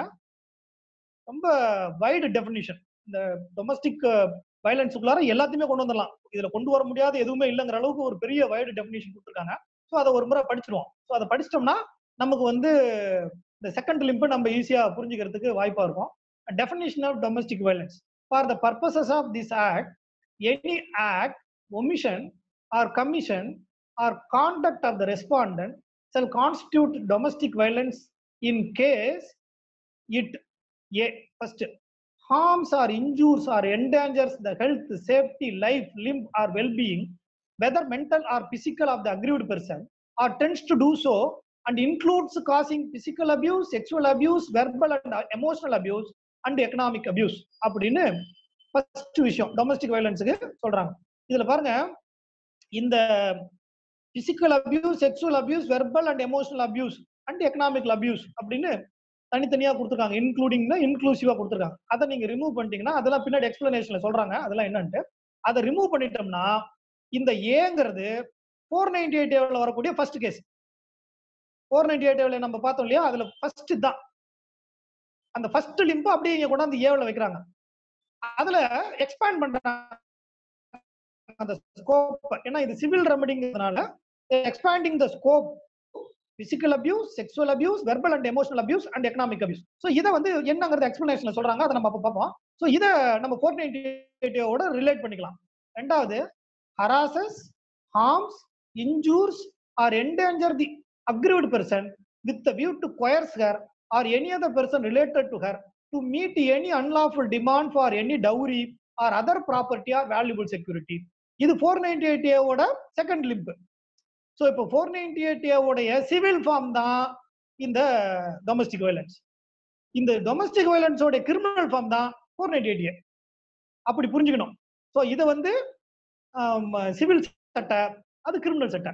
எந்த சட்டையை போட்டுக்கிறோங்கிறது அந்தந்த மனைவியோடைய கையில இருக்கு. அவங்க வந்து உங்களுக்கு கிரிமினல் சட்டையும் போட்டு விடலாம், சிவில் சட்டையும் போட்டு விடலாம், ரெண்டுலையுமே வரும். ஸோ ரெண்டுமே சைமல்டேனியஸாகவும் ப்ரொசீட் பண்ணலாம். 498A ப்ரொசீட் பண்ணலாம், இந்த டொமஸ்டிக் வயலன்ஸ் ஆக்ட்களையும் ப்ரொசீட் பண்ணலாம். ஸோ இது ரெண்டு ஃபர்ஸ்ட் 498A இது அந்த ஸ்கோப் இன்னும் கொஞ்சம் எக்ஸ்பாண்ட் பண்ணி போடுறாங்க. Has the effect of threatening the aggrieved person or any person related to her by any conduct mentioned in class A or class B. So இந்த 498A இந்த threatening கிடையாது, cruelty மட்டும் தான் இருக்கு. So இதுல threatening to commit cruelty அதை expand பண்றாங்க, அந்த ஸ்கோப்பை சில எக்ஸ்பாண்ட் பண்றாங்க. த்ரெட்டன் பண்றான்னு வச்சுங்களேன், இந்த ஏவில் இருக்கிறதோ பியில் இருக்கிற மாதிரியோ த்ரெட்டன் பண்றான். ஒண்ணு இல்ல, நமக்கு 506 பார்ட் 1 பார்ட் 2 கிரிமினல் இன்டிமிடேஷன் சொல்றோம் இல்லையா, 498A red with 506 part 1 part 2. அது மாதிரி இங்க அந்த த்ரெட்டனிங்கையும் கொண்டாந்து சீல சொருவிடுறாங்க. அடுத்தது otherwise இன்ஜூர்ஸ் R causes harm weather physical R mental to the அக்ரீவ்ட் person. எல்லா இன்ஜுரியுமே கொண்டாந்துறாங்க. இன்ஜுரினா என்னங்கிறத நம்ம ஐபிசில டிஃபைன் பண்ணிருக்காங்க, வாட் இஸ் தி இன்ஜுரி அப்படிங்கிறது. ஸோ அந்த இன்ஜுரிங்கிற டெஃபினிஷனுக்குள்ளார வந்துருச்சுன்னு வச்சுங்களேன் போதும். அது பிசிக்கல் இன்ஜுரியா இருந்தாலும் சரி, மென்டல் இன்ஜுரியா இருந்தாலும் சரி, அவங்க டொமஸ்டிக் வயலன்ஸ்ங்கிற ஒரு கான்செப்டுக்குள்ளார வந்துருவாங்க. ஸோ இதை நம்ம இந்த டெஃபினேஷனை படிக்கும்போது நம்ம தெரிஞ்சுக்கிறது என்னன்னா, ஆல் கான்டாக்ட் ஹஸ்பண்ட் என்ன பண்ணாலும் சரி, if it is இன்ஜூர்ஸ் R causes harm either in physical R mental, it will invite an action under domestic violence act. அதை வந்து நம்ம தெளிவா புரிஞ்சுக்கணும். ஸோ இந்த இதுல இந்த ஸ்கோப் எக்ஸ்பேண்ட் பண்ணிருக்காங்கன்னு சொன்ன பாருங்க, அந்த ஸ்கோப் எக்ஸ்பான்ஷன்ல பிசிக்கல் அபியூஸ் அப்படிங்கிறது அந்த 498A முதல் லிம்பிலேயே இருக்குது. இருந்தாலும் ஒரு கொஞ்சம் தெளிவா சொல்லணும் இல்லையா, இன்னும் கொஞ்சம் எக்ஸ்பேண்ட் பண்ணி சொல்லணும், பிசிக்கல் அபியூஸ்னா என்னன்னு தெரியாம போயிடக்கூடாதுங்கிறதுக்காக ஒரு தனியாவும் சொல்லி அதுக்கு ஒரு எக்ஸ்பிளனேஷன் கொடுத்துட்டாங்க. என்ன எக்ஸ்பிளனேஷன்னா, physical abuse means any act or contact which is of such a nature as to cause bodily pain, harm or danger to life, limb or health, or impair the health or development of the aggrieved person, and includes assault, criminal intimidation and criminal force. இப்போ நம்ம சொன்ன பாருங்க, ABCD 4 சொன்ன பாருங்க, இந்த 4ல இருக்கிறத மறுபடியும் சொல்றாங்க, ஒன்ஸ் அகைன் தெளிவா சொல்றாங்க. அவ்வளவுதான். நீங்க பிசிக்கல் அபியூஸ் ஏதோ பெருசா நினைச்சிட்டு கன்ஃபியூஸ் ஆகி தேவையில்ல, அதுல சொல்லி இருக்கிறதே நல்ல தெளிவா விளக்கமா சொல்றாங்க. Physical அபியூஸ்னா it must be related to body, limb, life, health or impairing the health அப்படி இருக்கணும் அப்படின்னு பிசிக்கல் அபியூஸை எக்ஸ்பாண்ட் பண்ணி சொல்றாங்க. அடுத்தது செக்ஸுவல் அபியூஸ். செக்ஸுவல் அபியூஸ் வந்து ஒரு நியூ கான்செப்ட். இதுல நீங்க பாத்தீங்கன்னா நம்ம வந்து நார்மலா செக்ஸுவல் அபியூஸ் என்னன்னு முதல்ல சொல்லிடுறேன், அப்புறம் அதுக்குள்ள போவோம். Sexual abuse includes any contact of sexual nature that abuses, humiliates, degrades or otherwise violates the dignity of woman. ரொம்ப முக்கியம், டிக்னிட்டி ஆஃப் உமன், அந்த பெண்ணினுடைய கௌரவத்துக்கு குறைச்சலாக ஏதாவது ஒரு விஷயம் செக்ஸுவல் அபியூஸ்ல வந்துருது. அந்த கௌரவ குறைச்சலாக ஏதாவது பண்ணோம்னு வச்சுங்க, that attracts sexual abuse. Includes abuses, humiliation, degradation and violates the dignity. இவ்வளவு விஷயங்கள் வந்தா செக்ஸுவல் அபியூஸ்ல வருது. எதுக்காக இதை வந்து நம்ம இந்த செக்ஸுவல் அபியூஸ்ங்கிறத நம்ம இதுல கொண்டாந்துருக்காங்கன்னு பாத்தீங்கன்னா, normally in case of marriage, husband and wife, the marriage is meant for consummation, it is meant for procreation, it is meant for sexual bliss. So அதனால நம்ம ஆக்ட்ல 375ல ஒரு டெஃபினேஷன் கொடுத்துருப்பாங்க. என்ன கொடுத்துருப்பாங்கன்னா, எக்ஸ்பிளனேஷன் 2ல ஒரு எக்ஸம்ஷன் கொடுத்துருப்பாங்க. இப்போ ஒரு பெண் வந்து ஒய்ஃபா இருக்கான்னு வச்சுங்களேன், அந்த பொண்ணு 15 வயதிற்கு மேற்பட்ட பெண்ணாக இருந்து அவள் வந்து ஒய்ஃபா இருந்தா அவளுக்கு அகைன்ஸ்டா ரேப் வராது. ஸோ த மேரிட்டல் ரேப் அப்படிங்கிற கான்செப்ட் வந்து is foreign to Indian criminal ஜூரிஸ்ப்ருடன்ஸ். There is no marital rape நம்ம இதுல, நம்ம சொசைட்டில. 15 வயதுக்கு மேற்பட்ட பெண்ணாக இருந்தா, 15 வயது கீழ்பட்ட பெண்ணா இருந்தா, ஒய்ஃபா இருந்தாலும் ரேப் தான். ஸோ 15 வயதுக்கு மேல இருந்தா அவங்க வந்து ஒய்ஃபா இல்லாத பட்சத்துல, ஒய்ஃபா இருக்கும் பட்சத்துல 15 வயதுக்கு மேற்பட்டு இருந்தா it is not a rape அப்படின்னு எக்ஸ்பிளனேஷன் 2ல சொல்லியிருந்தாங்க. இப்போ என்ன போச்சு, இந்த போக்சோ ஆக்ட் வந்தது. போக்சோ ஆக்ட்ல என்ன பண்ணிட்டாங்க, சைல்டு அப்படிங்கிறத டிஃபைன் பண்ணும்போது யூனிவர்சலா 18 கொண்டாண்டாங்க. அது மேலோ ஃபிமேலோ யூனிவர்சலா 18 கொண்டாண்டாங்க. இப்ப penetrative sexual assault committed against a child is an offense under section 4 இல்லையா?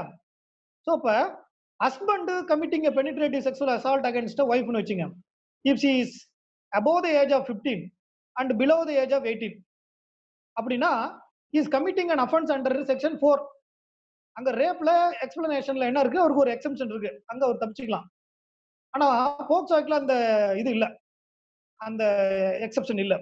இப்ப எது பிரிவைல் ஆகும், ஐபிசி பிரிவைல் ஆகுமா போக்சோ பிரிவைல் ஆகுமா அப்படிங்கும்போது independent thought versus union of India அப்படின்னு ஒரு வழக்கு. இண்டிபெண்டன்ட் தாட்ங்கிறது ஒரு ஆர்கனைசேஷன், அவங்க வந்து ஒரு பிஐஎல் போடுறாங்க. அந்த வழக்குல என்ன பண்றாங்க, இந்த 15 இயர்ஸ்க்கு மேல சொன்ன பாருங்க, 15 to 18 அப்படிங்கறத, இந்த 15 இனிமே கிடையாது, பாக்ஸோ ஆக்ட் வந்துருச்சு, பாக்ஸோ act has over riding effect, அதனால இந்த 15ங்கிறத இனிமே 18 படிங்க அப்படின்னு சொல்லிட்டாங்க. சோ இப்போ என்ன ஆகி போச்சு, இந்த இண்டிபெண்டன்ட் தாட் வழக்கு இருக்கு பிறகு அதை நம்ம எப்படி படிக்கணும், 18 வயசுக்கு மேல இருக்கக்கூடியவங்களுக்கு தான் மேரிட்டல் ரேப் கிடையாது, 18 வயசு கீழே இருந்தா marital rape also an offense அப்படின்னு படிக்கணும். அதுதான் இந்த இண்டிபெண்டன்ட் தாட்ல சொல்றது.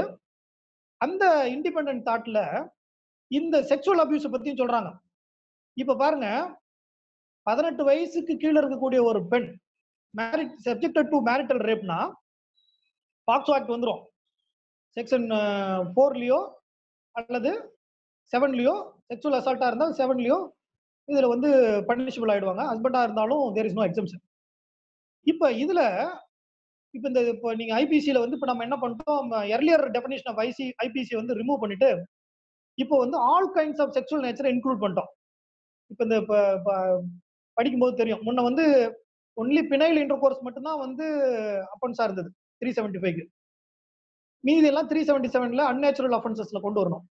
இப்ப என்ன போச்சு, that distinction is now removed. 375ல என்ன பண்ணிட்டாங்க, கம்ப்ளீட்டா எடுத்துட்டு all kind of sexual act கொண்டாண்டாங்க. So அப்ப இந்த all kind of sexual act ஒரு பிலோ 18 இருந்ததுன்னா போக்சோல போயிடும். அபோவ் 18ல இருக்குன்னு வச்சுங்க, அபோவ் 18ல இருக்குன்னா பாக்ஸோ ஆக்ட்லயும் வராது, ரேப்லயும் வராது. ஆனா இந்த டொமஸ்டிக் வயலன்ஸ்ல வந்துரும். டொமஸ்டிக் வயலன்ஸ்ல எப்படி வரும் அப்படின்னா, if that sexual contact abuses, humiliates, degrades or otherwise violates the dignity of the woman. இந்த 4 லிம்புக்குள்ளார ஏதாவது ஒரு லிம்புக்குள்ளார வந்துருச்சுன்னு வச்சுங்க, அந்த sexual contact of the husband, not other person, the sexual contact of the husband comes within all these 4 limbs னு வச்சுங்க, then that also come defined as a sexual abuse. So அதனால நம்ம இதை தெளிவா தெரிஞ்சுக்கணும். நம்ம வந்து மேரிட்டல் ரேப் வந்து பர்மிட்டட் அப்படிங்கிறதுக்காக நவ் நம்ம maybe you are escaped from the punishment. ஏன்னா கிரிமினல் லாவில் பனிஷ்மெண்ட் கிடையாது மேரிட்டல் ரேப்க்கு, ஆனா சிவில் ரெமெடி உண்டு. இப்ப அந்த பொண்ணு வந்து உடலாலோ உள்ளத்தாலோ பாதிக்கப்பட்டா, மேரிட்டல் ரேப் மூலமாக பாதிக்கப்பட்டா, டெஃபினட்டா இந்த செக்ஷுவல் அபியூஸ்ங்கிற இதுக்கு கீழே வந்து she can claim protection. So அடுத்தது வந்து verbal and emotional abuse includes insults, ridicule, humiliation, name calling and insults or ridicule, especially with regard to not having a child or a male child, and repeated threats to cause physical pain to any person in whom the aggrieved person is interested. இது வந்து நார்மலா 498 ஒரு கேள்வி அடிக்கடி வந்துட்டே இருக்கும். என்னன்னா cruelty அப்படிங்கும்போது, இந்த குழந்தை பிறக்கலங்கிறதுக்காக மாமியார் வந்து அந்த பெண்ணை பார்த்து நொடிப்பாங்க. இந்த மாதிரி ஒரு பிள்ளை பெத்து கொடுக்க வக்கில்ல, நீ எல்லாம் எனக்கு மருமகளா அப்படின்னு பேசுவாங்க. அது வந்து குரூயல்டியில வருமா அப்படின்னு ஒரு கேள்வி அடிக்கடி 498ல வந்துகிட்டே இருக்கும். அது வந்து குரூயல்டியில வரும் அப்படின்னு நிறைய தீர்ப்புகளை சொல்லியிருக்காங்க. இப்போ வந்து அதை இங்க டெஃபினிஷனா கொண்டாண்டாங்க, வெர்பல் அண்ட் எமோஷனல் அபியூஸ். குழந்தை பெத்துக்கு உனக்கு வக்கில்லன்னு சொல்றது இட்ஸ் எமோஷனல் அபியூஸ். அதை வந்து எமோஷனலா அவங்கள பாதிக்கும் அப்படிங்கிறத இதுல தெளிவாக சொல்லிட்டாங்க. Insults, ரிடிகூல், humiliation, name calling and name calling என்ன மலடின்னு திட்டுறது தான். அது name calling and insults R ரிடிகூல் specially with regard to not having a child R அ மேல் சைல்டு. ஒரு ஆம்பளை பிள்ளை பெத்து கொடுக்க முடியல அப்படின்னு நம்ம இதுல பார்ப்போம். நிறைய பேர் வந்து என்ன நினைச்சிட்டு இருக்காங்கன்னா, ஆண் பிள்ளை பெக்கிறது வந்து பெண்ணோட வேலை நினைச்சிட்டு இருக்காங்க. அது பெண்ணோட வேலையே கிடையாது, அது வந்து ஆணோட வேலை. ஏன்னா XY குரோமோசோம் இருக்கிறது ஆண் கிட்ட தான், பெண் கிட்ட கிடையாது. பெண் கிட்ட இருக்கிறது XX குரோமோசோம் மட்டும் தான். So a woman cannot deliver a male child. She cannot be a predominance. She cannot decide a male or female. A male alone can determine. இவர் வந்து Y குரோமோசோம் கொடுத்தாதான் அங்க வந்து மேல் உருவாக முடியும். அதனால நீ வந்து ஒரு எனக்கு ஆண் குழந்தை பெத்து கொடுக்கல அப்படின்னு அபியூஸ் பண்றது கூட இந்த வெர்பல் அண்ட் எமோஷனல் அபியூஸ் கீழே வந்துடும். நம்ம repeated threads to cos physical pain to any person in whom the aggrieved person is interested. இந்த அப்பாவை திட்டுறது, அம்மாவை திட்டுறது, அண்ணனை திட்டுறது, இந்த மாதிரி மிரட்டுறது, இதெல்லாம் வந்து வெர்பல் அண்ட் எமோஷனல் அபியூஸ். ஏன்னா அவங்கள மிரட்டும் போது இந்த அம்மா வந்து சைக்கலாஜிக்கலா பாதிக்கப்படுவாங்க அப்படிங்கிறதுனால வெர்பல் அண்ட் எமோஷனல் அபியூஸ்ங்கிறத அதுல கொண்டு வந்திருக்காங்க. அடுத்தது எக்கனாமிக்கல் அபியூஸ். இதுவும் ஒரு நியூ கான்செப்ட். இப்போ நார்மலா நம்ம வந்து ஒரு ஃபேமிலி லைஃப்ல என்ன பண்ணுவோம்னா, ஹஸ்பண்ட் சம்பாதிக்கிற பணத்தை வந்து மனைவி கிட்ட கணக்கே சொல்ல மாட்டாரு. அவர் என்ன பண்ணுவாரு, அவர் போட்டுப்பாரு, அக்கௌண்ட்ல போட்டுப்பாரு, அவர் பாட்டுக்கு எடுத்து செலவு பண்ணுவாரு. ஆனா மனைவி மட்டும் சம்பாதிச்சாங்கன்னா அப்படியே கவர் பிரிக்காம கொண்டாந்து கையில கொடுக்கணும் அப்படின்னு எதிர்பார்ப்பார். அது நடக்குதா இல்லையாங்கிறது அப்புறம், மொத்தத்துல எதிர்பார்ப்பார். தன்னுடைய மனைவி வந்து தங்கிட்ட அந்த கவரை பிரிக்காம கொண்டாந்து கொடுக்கணும் அப்படின்னு எதிர்பார்ப்பாரு. அதே போல அவங்க எடுத்து செலவு பண்றாங்கன்னு வச்சுங்களேன், அதுக்கு வந்து இவர்கிட்ட பர்மிஷன் கேட்கணும்னு எதிர்பார்ப்பாரு. நீங்க வந்து என்கிட்ட பர்மிஷன் கேட்காம எப்படி உங்க அம்மாவை கொடுக்கலாம், உங்க அப்பா கொடுக்கலாம், எப்படி இதுக்கு இந்த நகை வாங்கலாம், ஏதாவது கேட்பார். அந்த மாதிரி விஷயம் நம்ம நாட்டுல ரொம்ப பிரிவலன்ட்.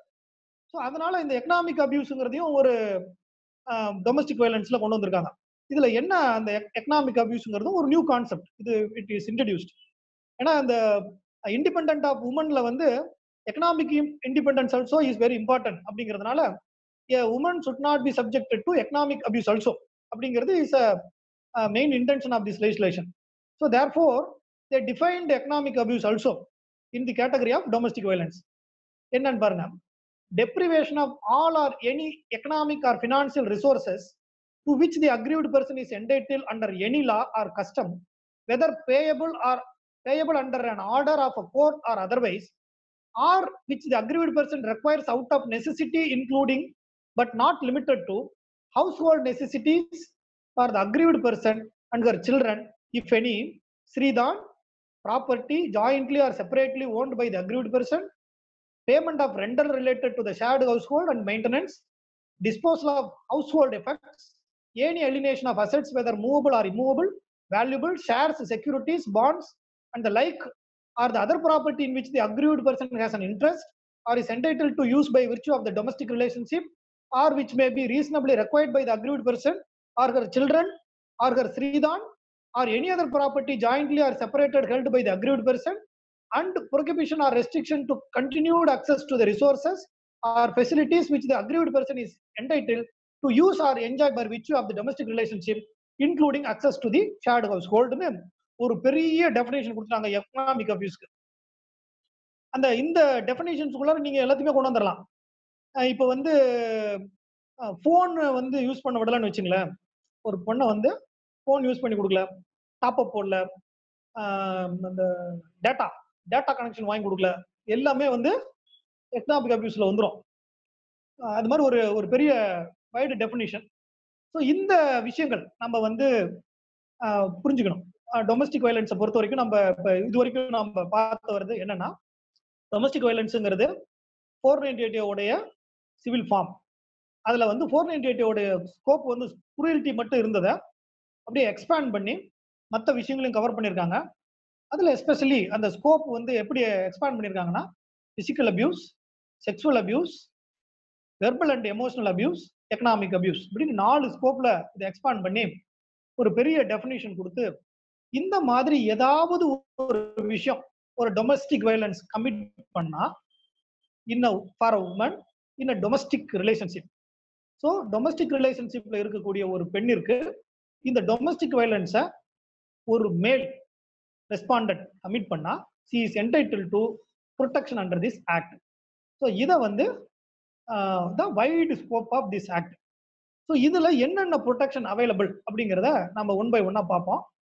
அதுக்கு முன்னாடி நம்ம ஏற்கனவே சொன்ன மாதிரி ஒரு சட்டம், ஒரு கிரிமினல் சட்டம்னா பொதுவாக அது வந்து ப்ராஸ்பெக்டிவா இருக்கும். சிவில் சட்டமும் பொதுவாக ப்ராஸ்பெக்டிவா இருக்கும், unless it is made retrospective. ஆனா சிவில் சட்டத்தை பொறுத்த வரைக்கும் ரெட்ராஸ்பெக்டிவ் ஆபரேஷன் கொடுக்கலாம், கிரிமினல் சட்டத்தை பொறுத்த வரைக்கும் ரெட்ராஸ்பெக்டிவ் ஆபரேஷன் கொடுக்க முடியாது. இது வந்து பொதுவான பிரின்சிபிள். ஸோ இந்த இந்த மாதிரி டொமஸ்டிக் வயலன்ஸ் ஆக்ட் சிவில் லா நம்ம ஏற்கனவே சொன்னோம் இல்லையா? அப்ப இந்த சட்டம் வருவதற்கு முன்பு, ஏதேனும் ஒரு டொமஸ்டிக் வயலன்ஸ் நடந்திருதுன்னு வச்சுங்க, அல்லது இப்படி வச்சுப்போம், டொமஸ்டிக் வயலன்ஸ் கூட இல்ல, ஒரு ஷேர்டு ஹவுஸ் ஹோல்ட் இருந்தாங்கன்னு வச்சுங்க, இந்த சட்டம் வருவதற்கு முன்பு இருந்தாங்க அப்படின்னு வச்சுப்போம். அப்ப சட்டம் வந்ததுக்கு பின்னாடி இந்த right to have a shared house hold இருக்கு இல்லையா, right to reside in shared house hold, அதை கேட்க முடியுமா? இந்த சட்டம் வருவதற்கு முன்பு இருந்த ஷேர்டு ஹவுஸ் ஹோல்டில் உரிமை கோர முடியுமா அப்படின்னா நிச்சயமாக உரிமை கோர முடியும் அப்படின்னு அந்த நம்ம ஏற்கனவே சொன்ன ஜட்மெண்ட் ஜவேரியா அப்துல் மஜித் பத்னி versus அத்திப் Iqbal Mansoori and another அப்படிங்கிற வழக்குல சொல்லியிருக்காங்க. அதுல ஏற்கனவே சொன்ன இன்னொரு ஜட்மெண்ட்டையும் ரெஃபர் பண்றாங்க, விடி பானாட் வெர்சஸ் சவிதா பானாட் அப்படிங்கிற வழக்கு. அது 2012 3 SCC 183ல ரிப்போர்ட் ஆன ஜட்மெண்ட். அந்த ஜட்மெண்ட்ல என்ன சொல்றாங்கன்னா, நீங்க வந்து டு ப்ரொடெக்ஷன் 18, 19, 20 ப்ரொடெக்ஷனை இந்த சட்டம் வருவதற்கு முன்பே அவங்க ஷேர்டு ஹவுஸ் ஹோல்ட்ல இருந்தா கூட தே கேன் கிளைம் அப்படின்னு சொல்றாங்க. ஸோ அந்த ஜட்மெண்ட்டை விடி பேனட் வெர்சஸ் சவிதா பேனட்ல சொன்னதை ஜவேரியா அப்துல் மஜித் பத்னி versus அத்திப் Iqbal Mansoori and another அந்த வழக்குலையும் சுப்ரீம் கோர்ட் ரைட் பண்றாங்க. ஸோ அதனால இந்த சட்டம் ப்ராஸ்பெக்டிவ் தான். ஆனா இந்த ஜட்மெண்ட், இந்த சட்டம் வந்து ப்ராஸ்பெக்டிவ், ரெட்ராஸ்பெக்டிவ்னு சொல்லல. இந்த சட்டத்துல வந்து எங்கேயுமே ரெட்ராஸ்பெக்டிவ்னு சொல்லல. ஆனா நீங்க பாத்தீங்கன்னா ஒரு இடத்துல சொல்லியிருப்பாங்க, whether it is before or after the commencement of this ஆக்ட்னு ஒரு இடத்துல சொல்லியிருப்பாங்க. அதை வந்து அதை வச்சுட்டு இந்த பேனட் கேஸ்ல என்ன சொல்றாங்கன்னா, இந்த ஏற்கனவே நடந்த கான்டாக்ட், அந்த கான்டாக்டுக்கு வந்து so long as she has the right to file a complaint or right to make a action under this act, she can very well maintain an application under this act னு சொல்றாங்க, subject to the limitation. So limitation என்னங்கிறத நம்ம பின்னாடி பார்ப்போம். So அந்த ஜட்மெண்ட்டை நம்ம பார்த்துப்போம். இது வந்து எதுக்குன்னா, it has a retrospective operation அப்படிங்கிறது. To what எக்ஸ்டென்ட்னா, to extend that the contact which is already committed should not be get extinguished by way of limitation. அதை மட்டும் மனசுல வச்சுப்போம். ஸோ அடுத்தது என்னென்ன ப்ரொடெக்ஷன் இதுல இருக்கு அப்படின்னா, முதல் protection residence order, right to reside in a shared house hold. இது வந்து செக்ஷன் 17 and 19 ரெண்டு ப்ரொவிஷன் இதுல கொடுத்துருக்காங்க.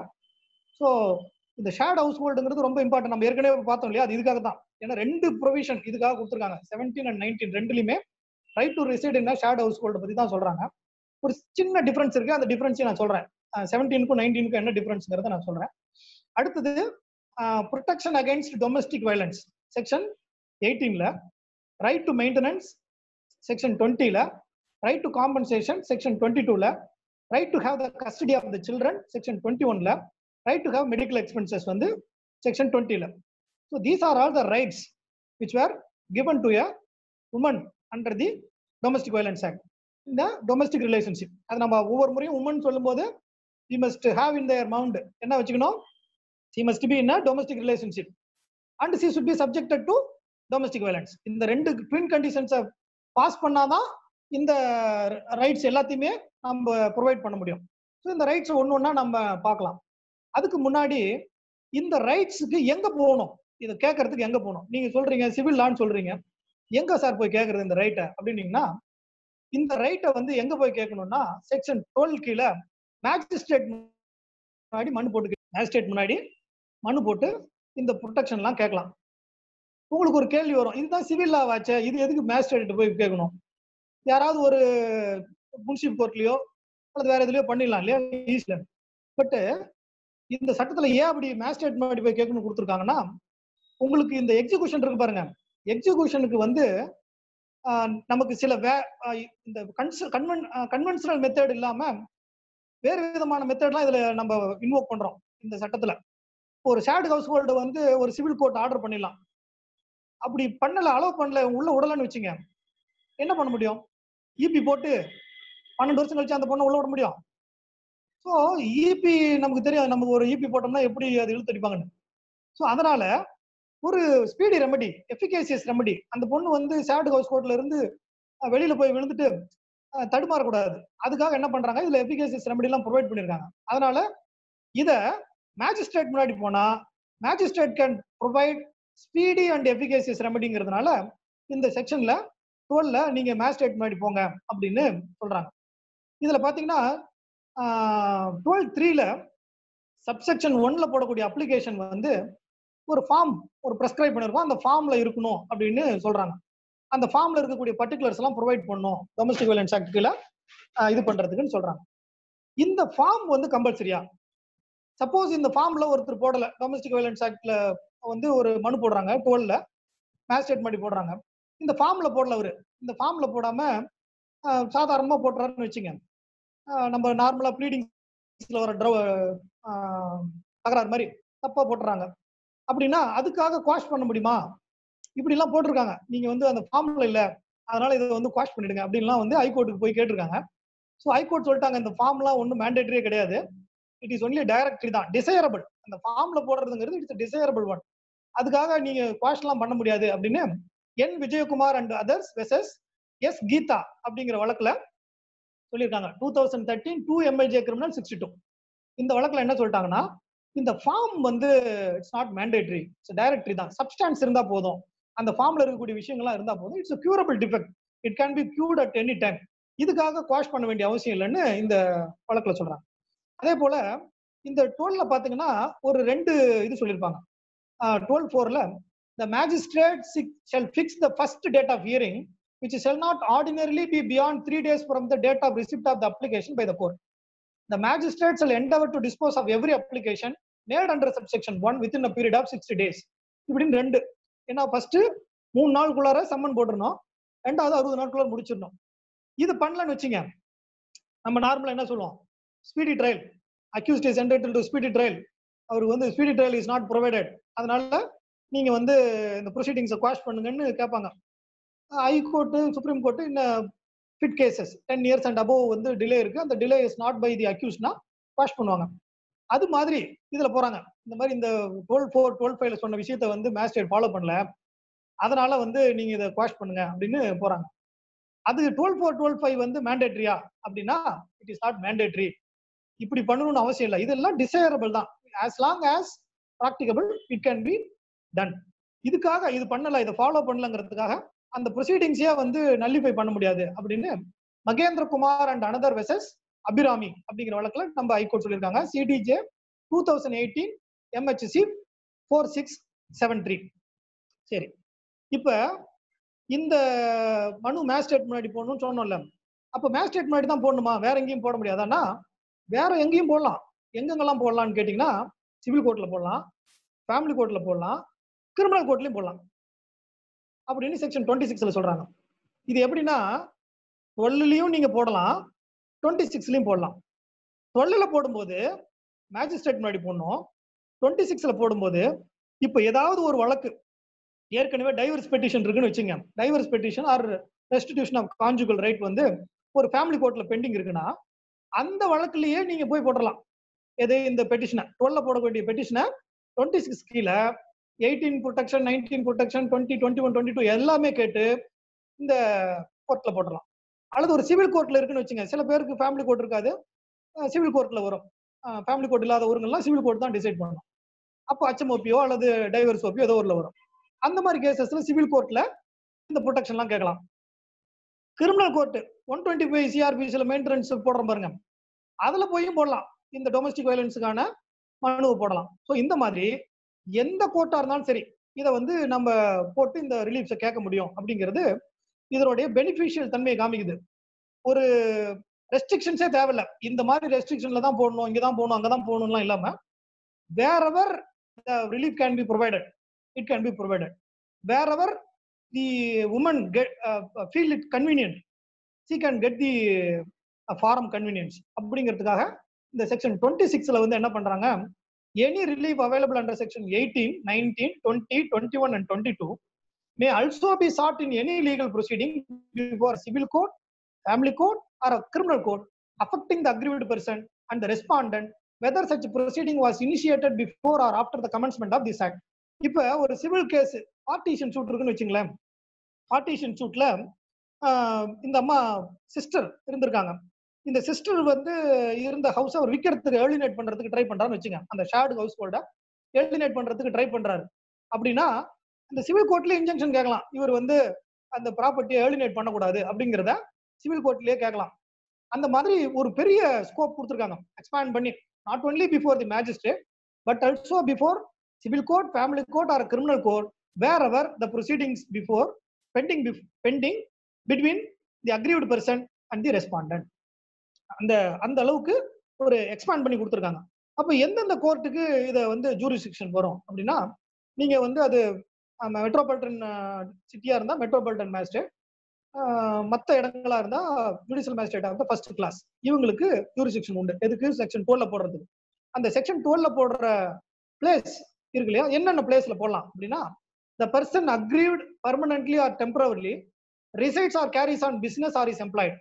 3 இடத்துலயும் போடலாம். அந்த அக்ரீவ்டு பர்சன் வந்து பர்மனன்ட் ரெசிடென்ஸ்லயோ டெம்பரரி ரெசிடென்ஸ்லயோ அவங்க எந்த இடத்துல தொழில் பண்றாங்களோ அந்த இடத்துல எல்லாமே போடலாம். The respondent resides or carries on business or is employed. Respondent QQல இருக்காங்கல்ல, ரெஸ்பாண்டன்ட், அவங்க வசிக்கிற இடத்துலயோ தொழில் செய்யற இடத்துலயோ போடலாம்.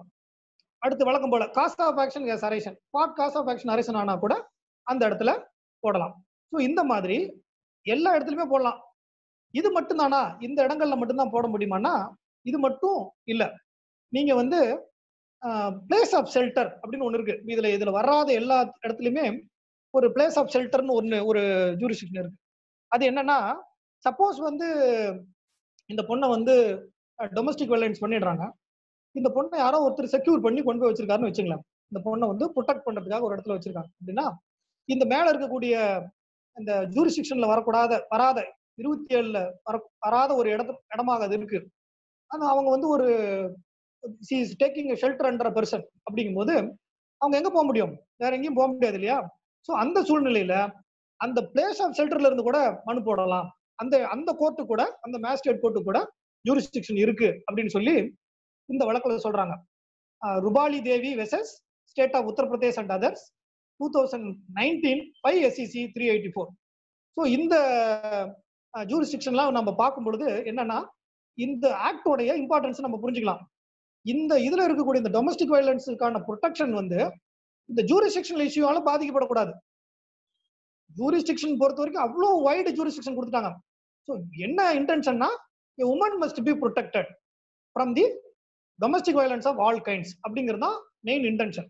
அப்போ அவங்களுக்கு எந்த ஃபாரம் கன்வீனியன்டோ, அந்த அக்ரீவ்டு உமனுக்கு எந்த ஃபாரம் கன்வீனியன்டோ அந்த ஃபார்மை அவங்க ஈஸியா சூஸ் பண்றதுக்கு வாய்ப்பாக இருக்கணும் அப்படிங்கிறது தான் இந்த சட்டத்தினுடைய நோக்கம். அதை புரிஞ்சுக்கிட்டு நம்ம உச்சநீதிமன்றமும் அதை எக்ஸ்பேண்ட் பண்ணி அந்த ஷெல்டர்ல போன இடத்த கூட அவங்க வந்து இந்த மனு போடுறதுக்கு உபயோகப்படுத்தலாம் அப்படின்னு சொல்லியிருக்காங்க. சரி, இப்ப இந்த இதுல பாத்தீங்கன்னா செக்ஷன் 12ல பாத்தீங்கன்னா என்ன சொல்லியிருப்பாங்கன்னா, ப்ரொடெக்ஷன் ஆபீசர் முன்னாடி போய் ஒரு மனு கொடுத்து அதுல வந்து ஒரு டொமஸ்டிக் இன்சிடென்ட் ரிப்போர்ட்னு ஒண்ணு போட்டு அந்த டொமஸ்டிக் இன்சிடென்ட் ரிப்போர்ட்டையும் வந்து கன்சிடர் பண்ணோம், மேஜிஸ்ட்ரேட் வந்து கன்சிடர் பண்ணோம் while deciding the application under 12 அப்படின்னு சொல்லியிருக்காங்க. அந்த டொமஸ்டிக் இன்சிடென்ட் ரிப்போர்ட் வந்து மேண்டேட்டரியா அப்படின்னா இட் இஸ் நாட் மேண்டேட்டரி. அதே போல இந்த டொமஸ்டிக் இன்சிடென்ட் ரிப்போர்ட் வந்து இந்த சிவில் கோர்ட்ல போடுறோம் பாருங்க, சிவில் கோர்ட்லயோ ஃபேமிலி கோர்ட்லயோ அல்லது கிரிமினல் கோர்ட்லயோ போடுறோம் பாருங்க, அந்த ப்ரொசீடிங்ஸ்ல டொமஸ்டிக் இன்சிடென்ட் ரிப்போர்ட் வாங்கணுமா அப்படின்னா தேவையில்லை. அதுவும் நீங்க வந்து அந்த டொமஸ்டிக் இன்சிடென்ட் ரிப்போர்ட் இல்லாமையே நம்ம வந்து ப்ரொசீட் பண்ணலாம் அப்படின்னு சொல்லி இந்த கேஸ்ல சொல்றாங்க. இதுல ருபாலி தேவி கேஸ்லயே சொல்றாங்க, டொமஸ்டிக் இன்சிடென்ட் ரிப்போர்ட் இல்லாமையே யூ கேன் ப்ரொசீட் அப்படின்னு சொல்றாங்க. ஸோ அந்த டொமஸ்டிக் இன்சிடென்ட் ரிப்போர்ட் இல்லாம கூட நீதிமன்றம் வந்து இந்த ரைட்டை கொடுக்க முடியும். ஈவன் மேஜிஸ்ட்ரேட் கூட அதை வந்து ஃபாலோ பண்ணணும்னு அவசியம் இல்லை. It is only directory. அடுத்தது இந்த நம்ம சொன்ன பாருங்க, இந்த செக்ஷன் 26ல சொல்லியிருக்குன்னு சொன்ன பாருங்க, இந்த 26ல சொல்லியிருக்கக்கூடிய விஷயத்த இந்த இந்திரா சர்மா வெர்சஸ் VKV சர்மாவில கூட கன்சிடர் பண்ணி ரீஎஃபர்ம் பண்றாங்க அந்த ரைட்டை. Any relief referred to above may be sought for in addition to and along with any other reliefs that aggrieved person may seek in such a suit or legal proceeding before a civil or criminal court. அப்படின்னு இந்த 26ல சொல்லியிருக்கக்கூடியதை 18, 19, 20, 22 இதுல இருக்கக்கூடிய எல்லா ப்ரொடெக்ஷனையும் not only before the magistrate but also before any civil criminal R family கோர்ட்ல கேட்க முடியும்னு Indira Sharma versus VKV சர்மாவில் reiterate பண்றாங்க. அந்த சைட்டேஷன் நான் ஏற்கனவே சொல்லியிருக்கேன். சரி, இப்ப என்ன ப்ரொடெக்ஷன்? ஃபர்ஸ்ட் ப்ரொடெக்ஷன் என்னன்னு பார்த்தா right to ரெசிட் in shirt house hold. Section 17ல என்ன சொல்றாங்கன்னா, இந்த ஷேர்டு ஹவுஸ் ஹோல்டுன்னு ஏற்கனவே நம்ம டெஃபினிஷன் பார்த்தோம் பாருங்க. அந்த ஷேர்டு ஹவுஸ் ஹோல்ட்ல இந்த பெண்மணி வாழ்வதற்கான உரிமை இருக்கு அப்படின்னு செக்ஷன் 17ல டிக்ளேர் பண்றாங்க. இந்த தி aggrieved person shall not be evicted or excluded from the shared household or any part of it by the respondent save in accordance with the procedure established by law. Article 21ல சொன்ன மாதிரி இந்த இவங்களை வந்து evict பண்ணவோ exclude பண்ணவோ முடியாது. Only இந்த procedure established by லா தான் பண்ண முடியும். So without following the procedure established by law she cannot be evicted from the shared householdங்கிற ரைட்டை section 17ல கொடுக்குறாங்க.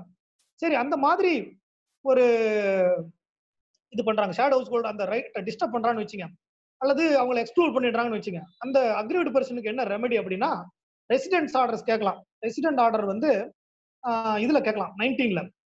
While disposing of an application under subsection 1 of section 12, the magistrate may, on being satisfied that domestic violence has been taken place, pass a residence order. So domestic violence முதல்ல நடந்திருக்குன்னு satisfy ஆகணும். அது இல்லாம residence order pass பண்ண முடியாது. Merely she has a right to shared householdன்னு பண்ண முடியாது. The magistrate must satisfy that there is domestic violence. அதான் நம்ம ஃபர்ஸ்டே சொன்னோம், ரெண்டு கண்டிஷன்ஸ் சாட்டிஸ்ஃபை பண்ணணும். ஸோ என்னென்ன பண்ணலாம் அப்படின்னா, restraining the respondent from disposition, இந்த அம்மாவை அந்த வீட்டில இருந்து வெளியேற்றுவதற்கு ரெஸ்ட்ரைன் பண்ணி இன்ஜெக்ஷன் கொடுக்கலாம். R in any other manor disturbing the possession, அந்த பொசஷனை டிஸ்டர்ப் பண்றதுல இருந்து இன்ஜெக்ஷன் கொடுக்கலாம். Whether the respondent has a legal or equitable interest in the shared household, அவருக்கு லீகல் ரைட் இருக்கணும்னு கூட அவசியம் இல்லை. இப்போ வந்து ஒரு ஜாயிண்ட் ஃபேமிலி ப்ராப்பர்ட்டின்னு வச்சுங்களேன், அவரோட ரைட்டே ரொம்ப கம்மியா தான் இருக்கும். அந்த ரைட்ல போய் இவங்க எப்படி கேட்க முடியும்? அவருக்கே 1/6 தான் இருக்கு, அந்த 1/6ல இவங்களுக்கு ஆஃப் 1/12 அப்படின்னு கேட்கக்கூடாது. அவங்க ஷேர்ட் ஹவுஸ் ஹோல்ட்ல ஏற்கனவே இருந்தாங்கன்னா தட் மஸ்ட் பி ப்ரொவைடட். அதை வந்து டிஸ்போசஸ் பண்ணவோ டிஸ்டர்ப் பண்ணவோ முயற்சி பண்ணா இன்ஜெக்ட் பண்ணலாம். Directing the respondent to remove himself from the shirt house hold, கம்ப்ளீட்டா ஒரு டொமஸ்டிக் வயலன்ஸ் பண்ணிட்டே இருக்காருன்னு வச்சுங்க, அந்த அம்மா ஷேர்ட் ஹவுஸ் ஹோல்ட்ல இருந்துகிட்டு நீ வெளியில போன்னு சொல்லலாம். Restraining the respondent or any of his relatives from entering any portion of the shared household in which the aggrieved person resides. இந்த அம்மா வாழக்கூடிய இடத்துல அவங்களுடைய ரிலேட்டிவ்ஸை வரவிடாம இன்ஜெக்ட் பண்ணலாம். இவர் மட்டும் இல்ல, அவங்க ரிலேட்டிவ்ஸையும் வரவிடாம இன்ஜெக்ட் பண்ணலாம்.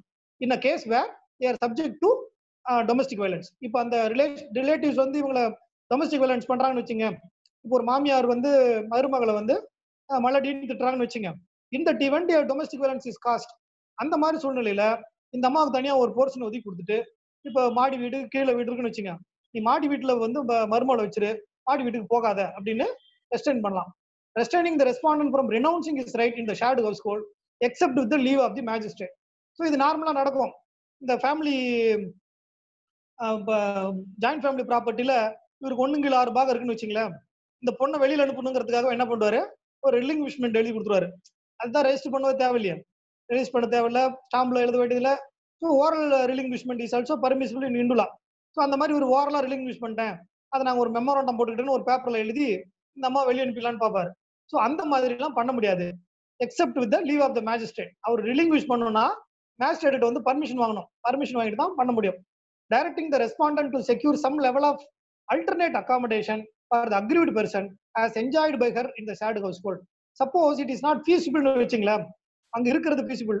இப்போ வந்து டொமஸ்டிக் ரிலேஷன்ஷிப் நம்ம பார்த்தோம், ஹஸ்பண்ட் அண்ட் ஒய்ஃப் மட்டும் டொமஸ்டிக் ரிலேஷன்ஷிப் கிடையாது. Sister and brother, mother and son, daughter and father எல்லாருமே டொமஸ்டிக் ரிலேஷன்ஷிப் தான்.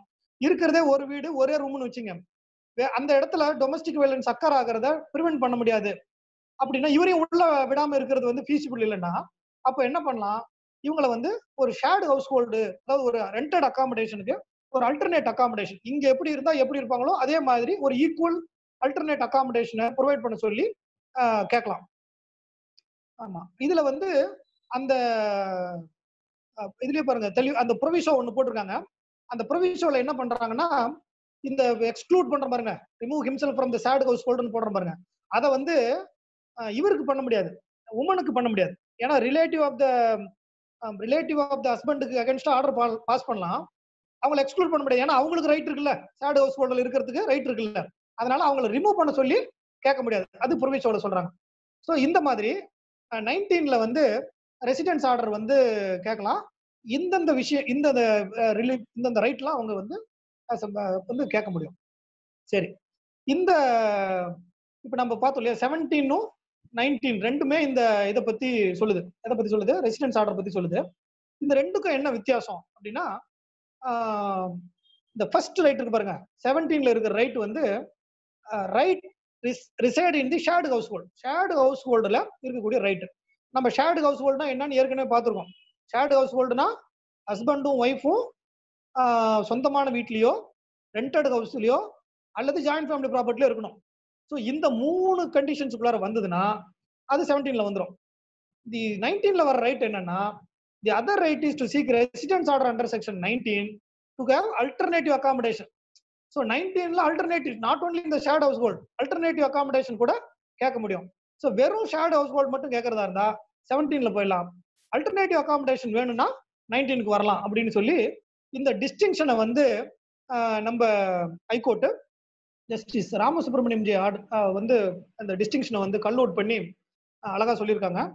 அந்த ஜட்ஜ்மெண்ட் வந்து to put it in simple terms, if an aggrieved woman seeks either a protection order or to enable her to continue to reside in the shared household, or a residence order to enable her to reside in the shared household, then the property which forms the subject matter of the claim should be a shared household within the meaning of the act. So இந்த protection order வாங்குறதாக இருந்தாலும் சரி, இந்த continue to reside in the shared house hold வாங்குறதாக இருந்தாலும் சரி, அவங்க என்ன பண்ணணும், shared house ஹோல்டுல இந்த டெஃபினிஷன்ல சொல்லியிருக்கக்கூடிய ஷேர்டு ஹவுஸ் ஹோல்டுக்குள்ள வரணும். But when woman merely seeks the relief of alternative accommodation under section 19(1)(f), then it is not in respect of the shared household itself. So அது shared household இருக்க வேண்டிய அவசியம் இல்லை அப்படின்னு இந்த ரெண்டையும், இந்த 17க்கும் 19க்கும் இருக்கக்கூடிய டிஃபரன்ஸை வந்து கல் அவுட் பண்ணி சொல்லியிருக்காங்க நம்ம ஹைகோர்ட். அதுக்கப்புறம் நம்ம சொன்னோம் இல்லையா, இந்த ப்ராப்பர்ட்டியை வந்து இந்த பொண்ணுக்கு கிடைக்கக்கூடாது, இந்த ஷேர்டு ஹவுஸ் ஹோல்ட்ல அவர் ரிசைட் பண்ணக்கூடாதுங்கிறதுக்கு இவர் வந்து ரிலிங்குவிஷ் பண்ணுவாரு. அது with the permission of the magistrate தான் பண்ண முடியும்னு சொன்ன பாருங்க. அது மாதிரி இவர் வந்து சேலும் பண்ண முடியாது. இந்த இம்மூவல் ப்ராப்பர்ட்டில இருந்து அவருக்கு நாளைக்கு காம்பன்சேஷனோ அல்லது இவருடைய ரைட் ஆஃப் ரெசிடென்ஸோ அவங்க எக்ஸசைஸ் பண்ணுவாங்கிறதுக்காக அவர் ஏலினேட் பண்ணாருன்னு வச்சுங்களேன், that also see can get injunction. அந்த மாதிரி எந்த கேஸ்ல சொல்றாங்கன்னா, Aishwarya Atul உசால்கர் versus Maharashtra housing area development authority and others, CTJ 2020 SC 490. இப்போ செல்ஃப் அக்யூர்டு ப்ராப்பர்ட்டி அவர் விற்கலாம் இல்லையா, பட் இந்த நார்மல் கேஸ் அவர் விற்கலாம், செல்ஃப் அக்யூர்டு ப்ராப்பர்ட்டி அவர் விற்கலாம். ஆனா இந்த ஷேர்டு ஹவுஸ் ஹோல்டு இந்த அம்மாவுக்கு கூட கிடைக்க கூடாது அப்படிங்கிற இல் மோட்டிவ்ல அவர் விற்கிறாருன்னு வச்சுங்களேன், அப்போ வந்து இதை எக்கனாமிக் அபியூஸ் அப்படிங்கிற கான்செப்ட் கீழே கொண்டு வந்து அவர் இன்ஜெக்ட் பண்ணலாம் அப்படின்னு இந்த ஜட்மெண்ட்ல சொல்றாங்க. இது வெரி லேட்டஸ்ட் ஜட்மெண்ட். ஸோ இது இந்த ரெசிடென்ஸ் ஆர்டர் பொறுத்த வரைக்கும் உள்ளது. ரெசிடென்ஸ் ஆர்டர் பொறுத்த வரைக்கும் அந்த அம்மாவுக்கு ஷேர்டு ஹவுஸ் ஹோல்டுல ரைட் இருக்கு, அல்டர்னேட்டிவ் அகாமடேஷன் கேட்கக்கூடிய ரைட் இருக்கு. இந்த ரெண்டும் ரெசிடென்ஸ் ஆர்டர், இந்த ப்ரொடெக்ஷன் 17 and 19ல இருக்கு. அடுத்தது மானிட்டரி ரிலீஃப், இது வந்து 20ல இருக்கு. மானிட்டரி ரிலீஃப் என்னென்னத்துக்குலாம் மானிட்டரி ரிலீஃப் கொடுக்கலாங்கிறத 20 சொல்லுது. While disposing of an application under section 12, the magistrate may direct the respondent to pay monetary relief to meet the expenses incurred and losses suffered by the aggrieved person and any child of the aggrieved person as a result of the domestic violence. So domestic violence காசு ஆகி அதன் மூலமாக இந்த அம்மா ஏதாவது expenses பண்ணியிருந்தாங்கன்னு வச்சுங்களேன், ஒரு உடம்பு சரியில்லாம போய் காய்ச்சலுக்காக மருந்து எடுத்துக்கிட்டாங்க அல்லது பாடியில இன்ஜுரி ஏற்பட்டு அந்த இன்ஜுரிக்காக ட்ரீட்மெண்ட் எடுத்துக்கிட்டாங்கன்னா, ஸோ அந்த மாதிரி சமயங்கள்ல ஒரு 4 நாள் ஆஸ்பத்திரிக்கே போக முடியல, வேலைக்கே போக முடியல, ஒரு டெய்லி ரேட்டட் எம்ப்ளாயியா இருக்காங்க, அதனால அவங்களுக்கு வந்து ஃபினான்சியல் லாஸ், அதாவது வேலைக்கு போகாதனால கூலி கிடைக்காம போகுது, அந்த மாதிரி சூழ்நிலையெல்லாம் இந்த loss of earning as a monetary relief கொடுக்கலாம். அடுத்து மெடிக்கல் எக்ஸ்பென்சஸை கொடுக்கலாம். Loss cost due to destruction, damage R removal of any property from the control of the அக்ரீவ்ட் person. அக்ரீவ்ட் பர்சனுடைய கண்ட்ரோல்ல இருக்கக்கூடிய ப்ராப்பர்ட்டி ரிமூவ் பண்றதுனால அந்த லாஸையும் டேமேஜஸையும் வந்து to make good the loss monetary relief கொடுக்கலாம். அதுக்கு அடுத்தது மெயின்டெனன்ஸ் கொடுக்கலாம். In addition to maintenance which he is entitled to under section 125 of the Code of Criminal Procedure. So இதுல ஏற்கனவே 125 CRPC-ல அவங்க மெயின்டெனன்ஸ் வாங்கி இருந்தா கூட if the domestic violence occurred அப்படின்னா he is entitled to additional evidence, additional monetary relief. அந்த maintenance மட்டும் அல்லாம தனியா 20லயும் மெயின்டெனன்ஸ் கேட்க முடியும் அப்படின்னு B Prakash versus Deepa and another அப்படிங்கிற கேஸ்ல சொல்லியிருக்காங்க மெட்ராஸ் ஹைகோர்ட் 2015 4 லா வீக்லி 545. ஸோ இப்ப நார்மலா என்ன நடக்கும்? இப்ப வந்து இப்போ 125 CRPC-ல வந்து ஒரு மெயின்டெனன்ஸ் அலோவ் பண்றாங்க. அந்த மெயின்டெனன்ஸ் பத்தலன்னு வச்சுங்க. ஸோ அவங்க என்ன பண்ணலாம், 127ல அதை வேரி பண்ண சொல்லி என்ஹான்ஸ் பண்ண சொல்லி மனு போடலாம். அதுதான் நார்மல் ப்ரொசீஜர். அப்படி போடாம நேரடியாக 20ல வந்து போட முடியாது. ஸோ 20 எப்போ இன்வோக் பண்ண முடியும்னா ஒரு எக்கனாமிக் அபியூஸோ அல்லது எனி கைண்ட் ஆஃப் டொமஸ்டிக் வயலன்ஸோ ஏற்பட்டிருக்கணும். அப்படி டொமஸ்டிக் வயலன்ஸ் ஏற்பட்டு அதன் மூலமாக இந்த லாஸ் ஆஃப் ஏர்னிங்கோ இது மெடிக்கல் எக்ஸ்பென்சஸோ வேற ஏதாவது டேமேஜஸோ அவங்களுக்கு அக்கர் ஆயிருந்தா அதை வந்து மானிட்டரி ரிலீஃபா கேட்கலாம். மெயின்டெனன்ஸ் அந்த அந்த உடம்பு சரியில்லாம படுத்திருக்கிற காலங்கள்ல maintenance in addition to the maintenance under section 125 CRPC கேட்கலாம் அப்படின்னு இந்த கேஸ்ல சொல்றாங்க. Prakash versus Deepa and another வழக்குல சொல்றாங்க. ரொம்ப டீடைலான கேஸ், அதை பார்க்கலாம். இதுல வைசி வர்சா இஸ் நாட் பாசிபிள்னு சொல்லியிருக்காங்க. என்னன்னா இந்த மேஜிஸ்ட்ரேட் வந்து 20ல டிசைட் பண்ற மேஜிஸ்ட்ரேட் வந்து 125 அடிஷனா கொடுக்கலாம், பட் நாட் வைசி வர்சான்னு இந்த ஜட்ஜ்மெண்ட்ல சொல்லியிருக்காங்க. ஸோ அதையும் இந்த மானிட்டரி ரிலீஃப் பொறுத்த வரைக்கும் நம்ம தெரிஞ்சுக்கணும். அடுத்தது கஸ்டடி ஆர்டர்ஸ். இப்போ நார்மலி இந்த சைல்டு கஸ்டடி கேசஸும் வரும். இந்த depriving the custody of the child is also is a kind of domestic violence அப்படிங்கிற முறையில 21ல he is right to have the custody of the children அப்படிங்கிற ரைட்டை வந்து 21ல கொடுத்துருக்காங்க. இந்த மாதிரி இந்த கஸ்டடி கொடுக்கும்போது என்னென்ன ஃபேக்டர்ஸ் எல்லாம் கன்சிடர் பண்ணோம் அப்படிங்கிறத வெரி வெரி எலாபரேட் ஜட்மெண்ட் ஒன்று justice மணிக்குமாரோட judgement we Vinodkumar versus Aruna Devi 2016 1 MLJ criminal page number 1 இதுல வந்து சொல்லியிருக்காங்க. ஸோ இதை வந்து நீங்க அந்த கஸ்டடி ஆர்டர்ஸை பொறுத்த வரைக்கும் பார்த்துக்கணும். Custody orders also they are entitle. அதுக்கு அடுத்தது காம்பன்சேஷன். இந்த டொமஸ்டிக் வயலன்ஸ்ல தே சஃபர்ட் எனி இன்ஜுரி டேமேஜஸ் அப்படின்னா அவங்க வந்து மென்டல் டார்ச்சர், எமோஷனல் டிஸ்ட்ரெஸ் எல்லாத்துக்குமே காம்பன்சேஷன் கிளைம் பண்ணலாம் அண்டர் செக்ஷன் 22. இந்த செக்ஷன் 18 இதெல்லாம் வந்து நம்ம பார்த்தோம். அடுத்து செக்ஷன் 18 வந்து ப்ரொடெக்ஷன் ஆர்டர். இந்த ப்ரொடெக்ஷன் ஆர்டருங்கிறது இட்ஸ் மோர் லைக் இது என்ன சொல்றது இன்ஜென்டிவ் ரிலீஃப் மாதிரி. இந்த டொமஸ்டிக் வயலன்ஸை வந்து கமிட் பண்ணாம இருக்கிறதுக்கும் இதை எய்டோ அபட்டோ பண்ணாம இருக்கிறதுக்கும் இவங்களை போய் தொந்தரவு பண்ணாம இருக்கிறதுக்குமான ப்ரொடெக்ஷன்ஸை இந்த செக்ஷன் 18 கீழே கொடுக்க முடியும். ஸோ இந்த மாதிரி நம்ம 18ல இருந்து 22 வரைக்கும் various protection is given under this act. So இதை வந்து நம்ம தெரிஞ்சுக்கணும். இன்னும் நிறைய விஷயங்கள் இருக்கு நம்ம இதை பத்தி மேலும் தெரிஞ்சுக்கிறதுக்கு. பட் டைம் கன்ஸ்ட்ரைன்ட் இருக்கிறதுனால நம்ம முடிஞ்சால் இன்னொரு செஷன்ல அதை பார்க்கலாம். அப்படி இல்லைன்னா நம்ம இப்போ இன்னைக்கு இப்போ இன்ட்ராக்ஷன் இந்த இது வரைக்கும் நம்ம பேசுனதுல ஏதாவது டவுட் இருந்தா அதை பேசிட்டு இவங்க போஸ்ட் இந்த ஆர்கனைசர்ஸ் நமக்கு இன்னொரு வாய்ப்பு கொடுத்தாங்கன்னா நிச்சயமாக அதை பத்தி இன்னொரு நாள் பேசுவோம் அப்படின்னு சொல்லி இந்த அருமையான வாய்ப்பிற்கு நன்றி கூறி விடைபெறுகிறேன். நன்றி, வணக்கம். கண்டிப்பாக ஒரு சான்ஸ் உண்டு. Thank you sir, thank you. கோமதிங்கிறவங்க என்ன கேட்டிருக்காங்கன்னா, parties in relationship should have an intention to enter into a valid marriage whether they will come under this ஆக்ட்னு ஒரு கேள்வி கேட்டிருக்காங்க. ஆமா, நிச்சயமா அதான அந்த கேஸ்ல சொல்லியிருக்காங்க. ஏற்கனவே 2 கேஸ் நம்ம சொன்னோம் இல்லையா, விகேவி சர்மா இந்திரா சர்மா கேஸ்லயும் அதுக்கு முன்னாடி சொன்ன எந்த வழக்குலயுமே 2 வழக்குலயுமே சொல்லியிருக்காங்க அந்த இன்டென்ஷன் டு ஹேவ் மேரேஜ் இருக்கணும். அப்படி இன்டென்ஷன் இல்லாம சும்மா கேஷுவல் ரிலேஷன்ஷிப், அதாவது இது எப்படி பார்க்கணும்னா casual relationship versus committed relationship. Casual relationship is not entitled to protection under this act. Committed relationship is entitled to protection under this act. மஞ்சுங்கிறவங்க, can a wife file a domestic violence application if the husband is physically separated at the time of filing? நிச்சயமா அதான் நான் சொன்னேன். Domestic violence வந்து commit பண்ணியிருந்தா இந்த act வர்றதுக்கு முன்னாடியே commit பண்ணியிருந்தா கூட இந்த சட்டத்தின் கீழே இந்த நம்ம பார்த்தோம் இல்லையா இந்த 18 to 22 அந்த ரைட்ஸை வந்து கிளைம் பண்ண முடியும். Separation is not a bar. Divorced வைஃபே கேட்கலாம்னு சொன்னமே, அதுக்கு ஒரு சைட்டேஷன் கூட சொன்னேன். ரைட். அடுத்த கேள்வி அவங்களே என்ன கேட்டிருக்காங்கன்னா, is there any time period for filing? Can it be filed on the ground of past abuse and mental cruelty? It is a continuing offence. நீங்க வந்து இந்த டொமஸ்டிக் வயலன்ஸ்ங்கிறது இஸ் அ கண்டினியூயிங் இது. நார்மலி இதுக்கு limitation இருக்கு. அந்த limitation பத்தி நம்ம அடுத்த செஷன்ல பார்க்க போறோம். கொஞ்சம் டீடைலா பார்க்கணும். ஏன்னா இது ஒரு பின்னாடி வந்து கிரிமினல் வழக்கு வரும். கிரிமினல் ப்ரொசீடிங்ஸ் இதுல இருக்கு செக்ஷன் 31ல. சிவில் ரெமெடி பத்தி நம்ம இது வரைக்கும் பார்த்தோம்.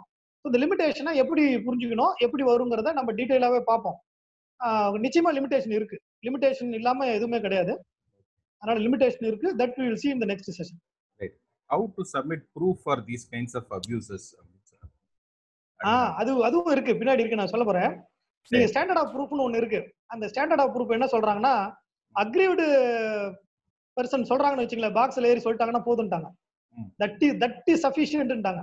அடுத்தது வந்துங்க, இப்போ ஒரு சின்ன டவுட் இன்னொன்னு வந்து கேட்டிருக்காங்க. Remedy of maintenance for wife பாத்தீங்கன்னா மொத்தம் 3 ப்ரொவிஷன்ஸ்ல இருக்கு. டொமஸ்டிக் வயலன்ஸ் ஆக்ட்ல இருக்கு, இந்து மேரேஜ் ஆக்ட்ல இருக்கு, செக்ஷன் 125 சிஆர்பிசிலயும் இருக்கு.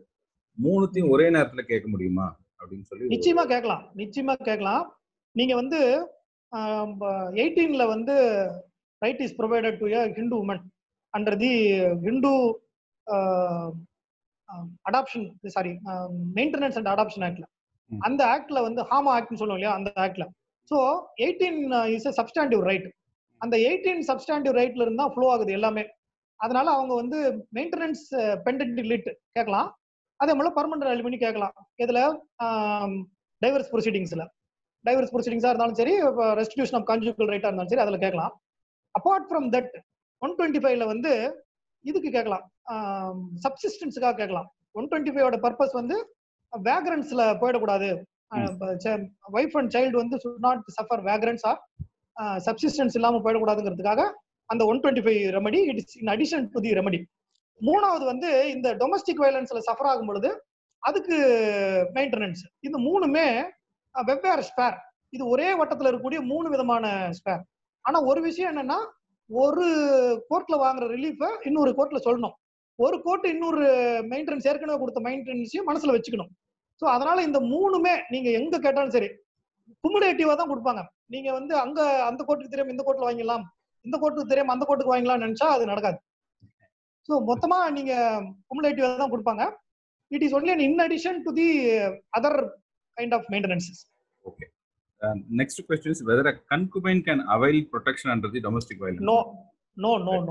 Right. Next question by Sendil, Mr. Sendil. While pending domestic violence case, the husband removed the electricity board and water from the house for eviction. What is the remedy available to the wife? இந்த protection order இருக்கு. நீங்க protection order கேட்கலாம்.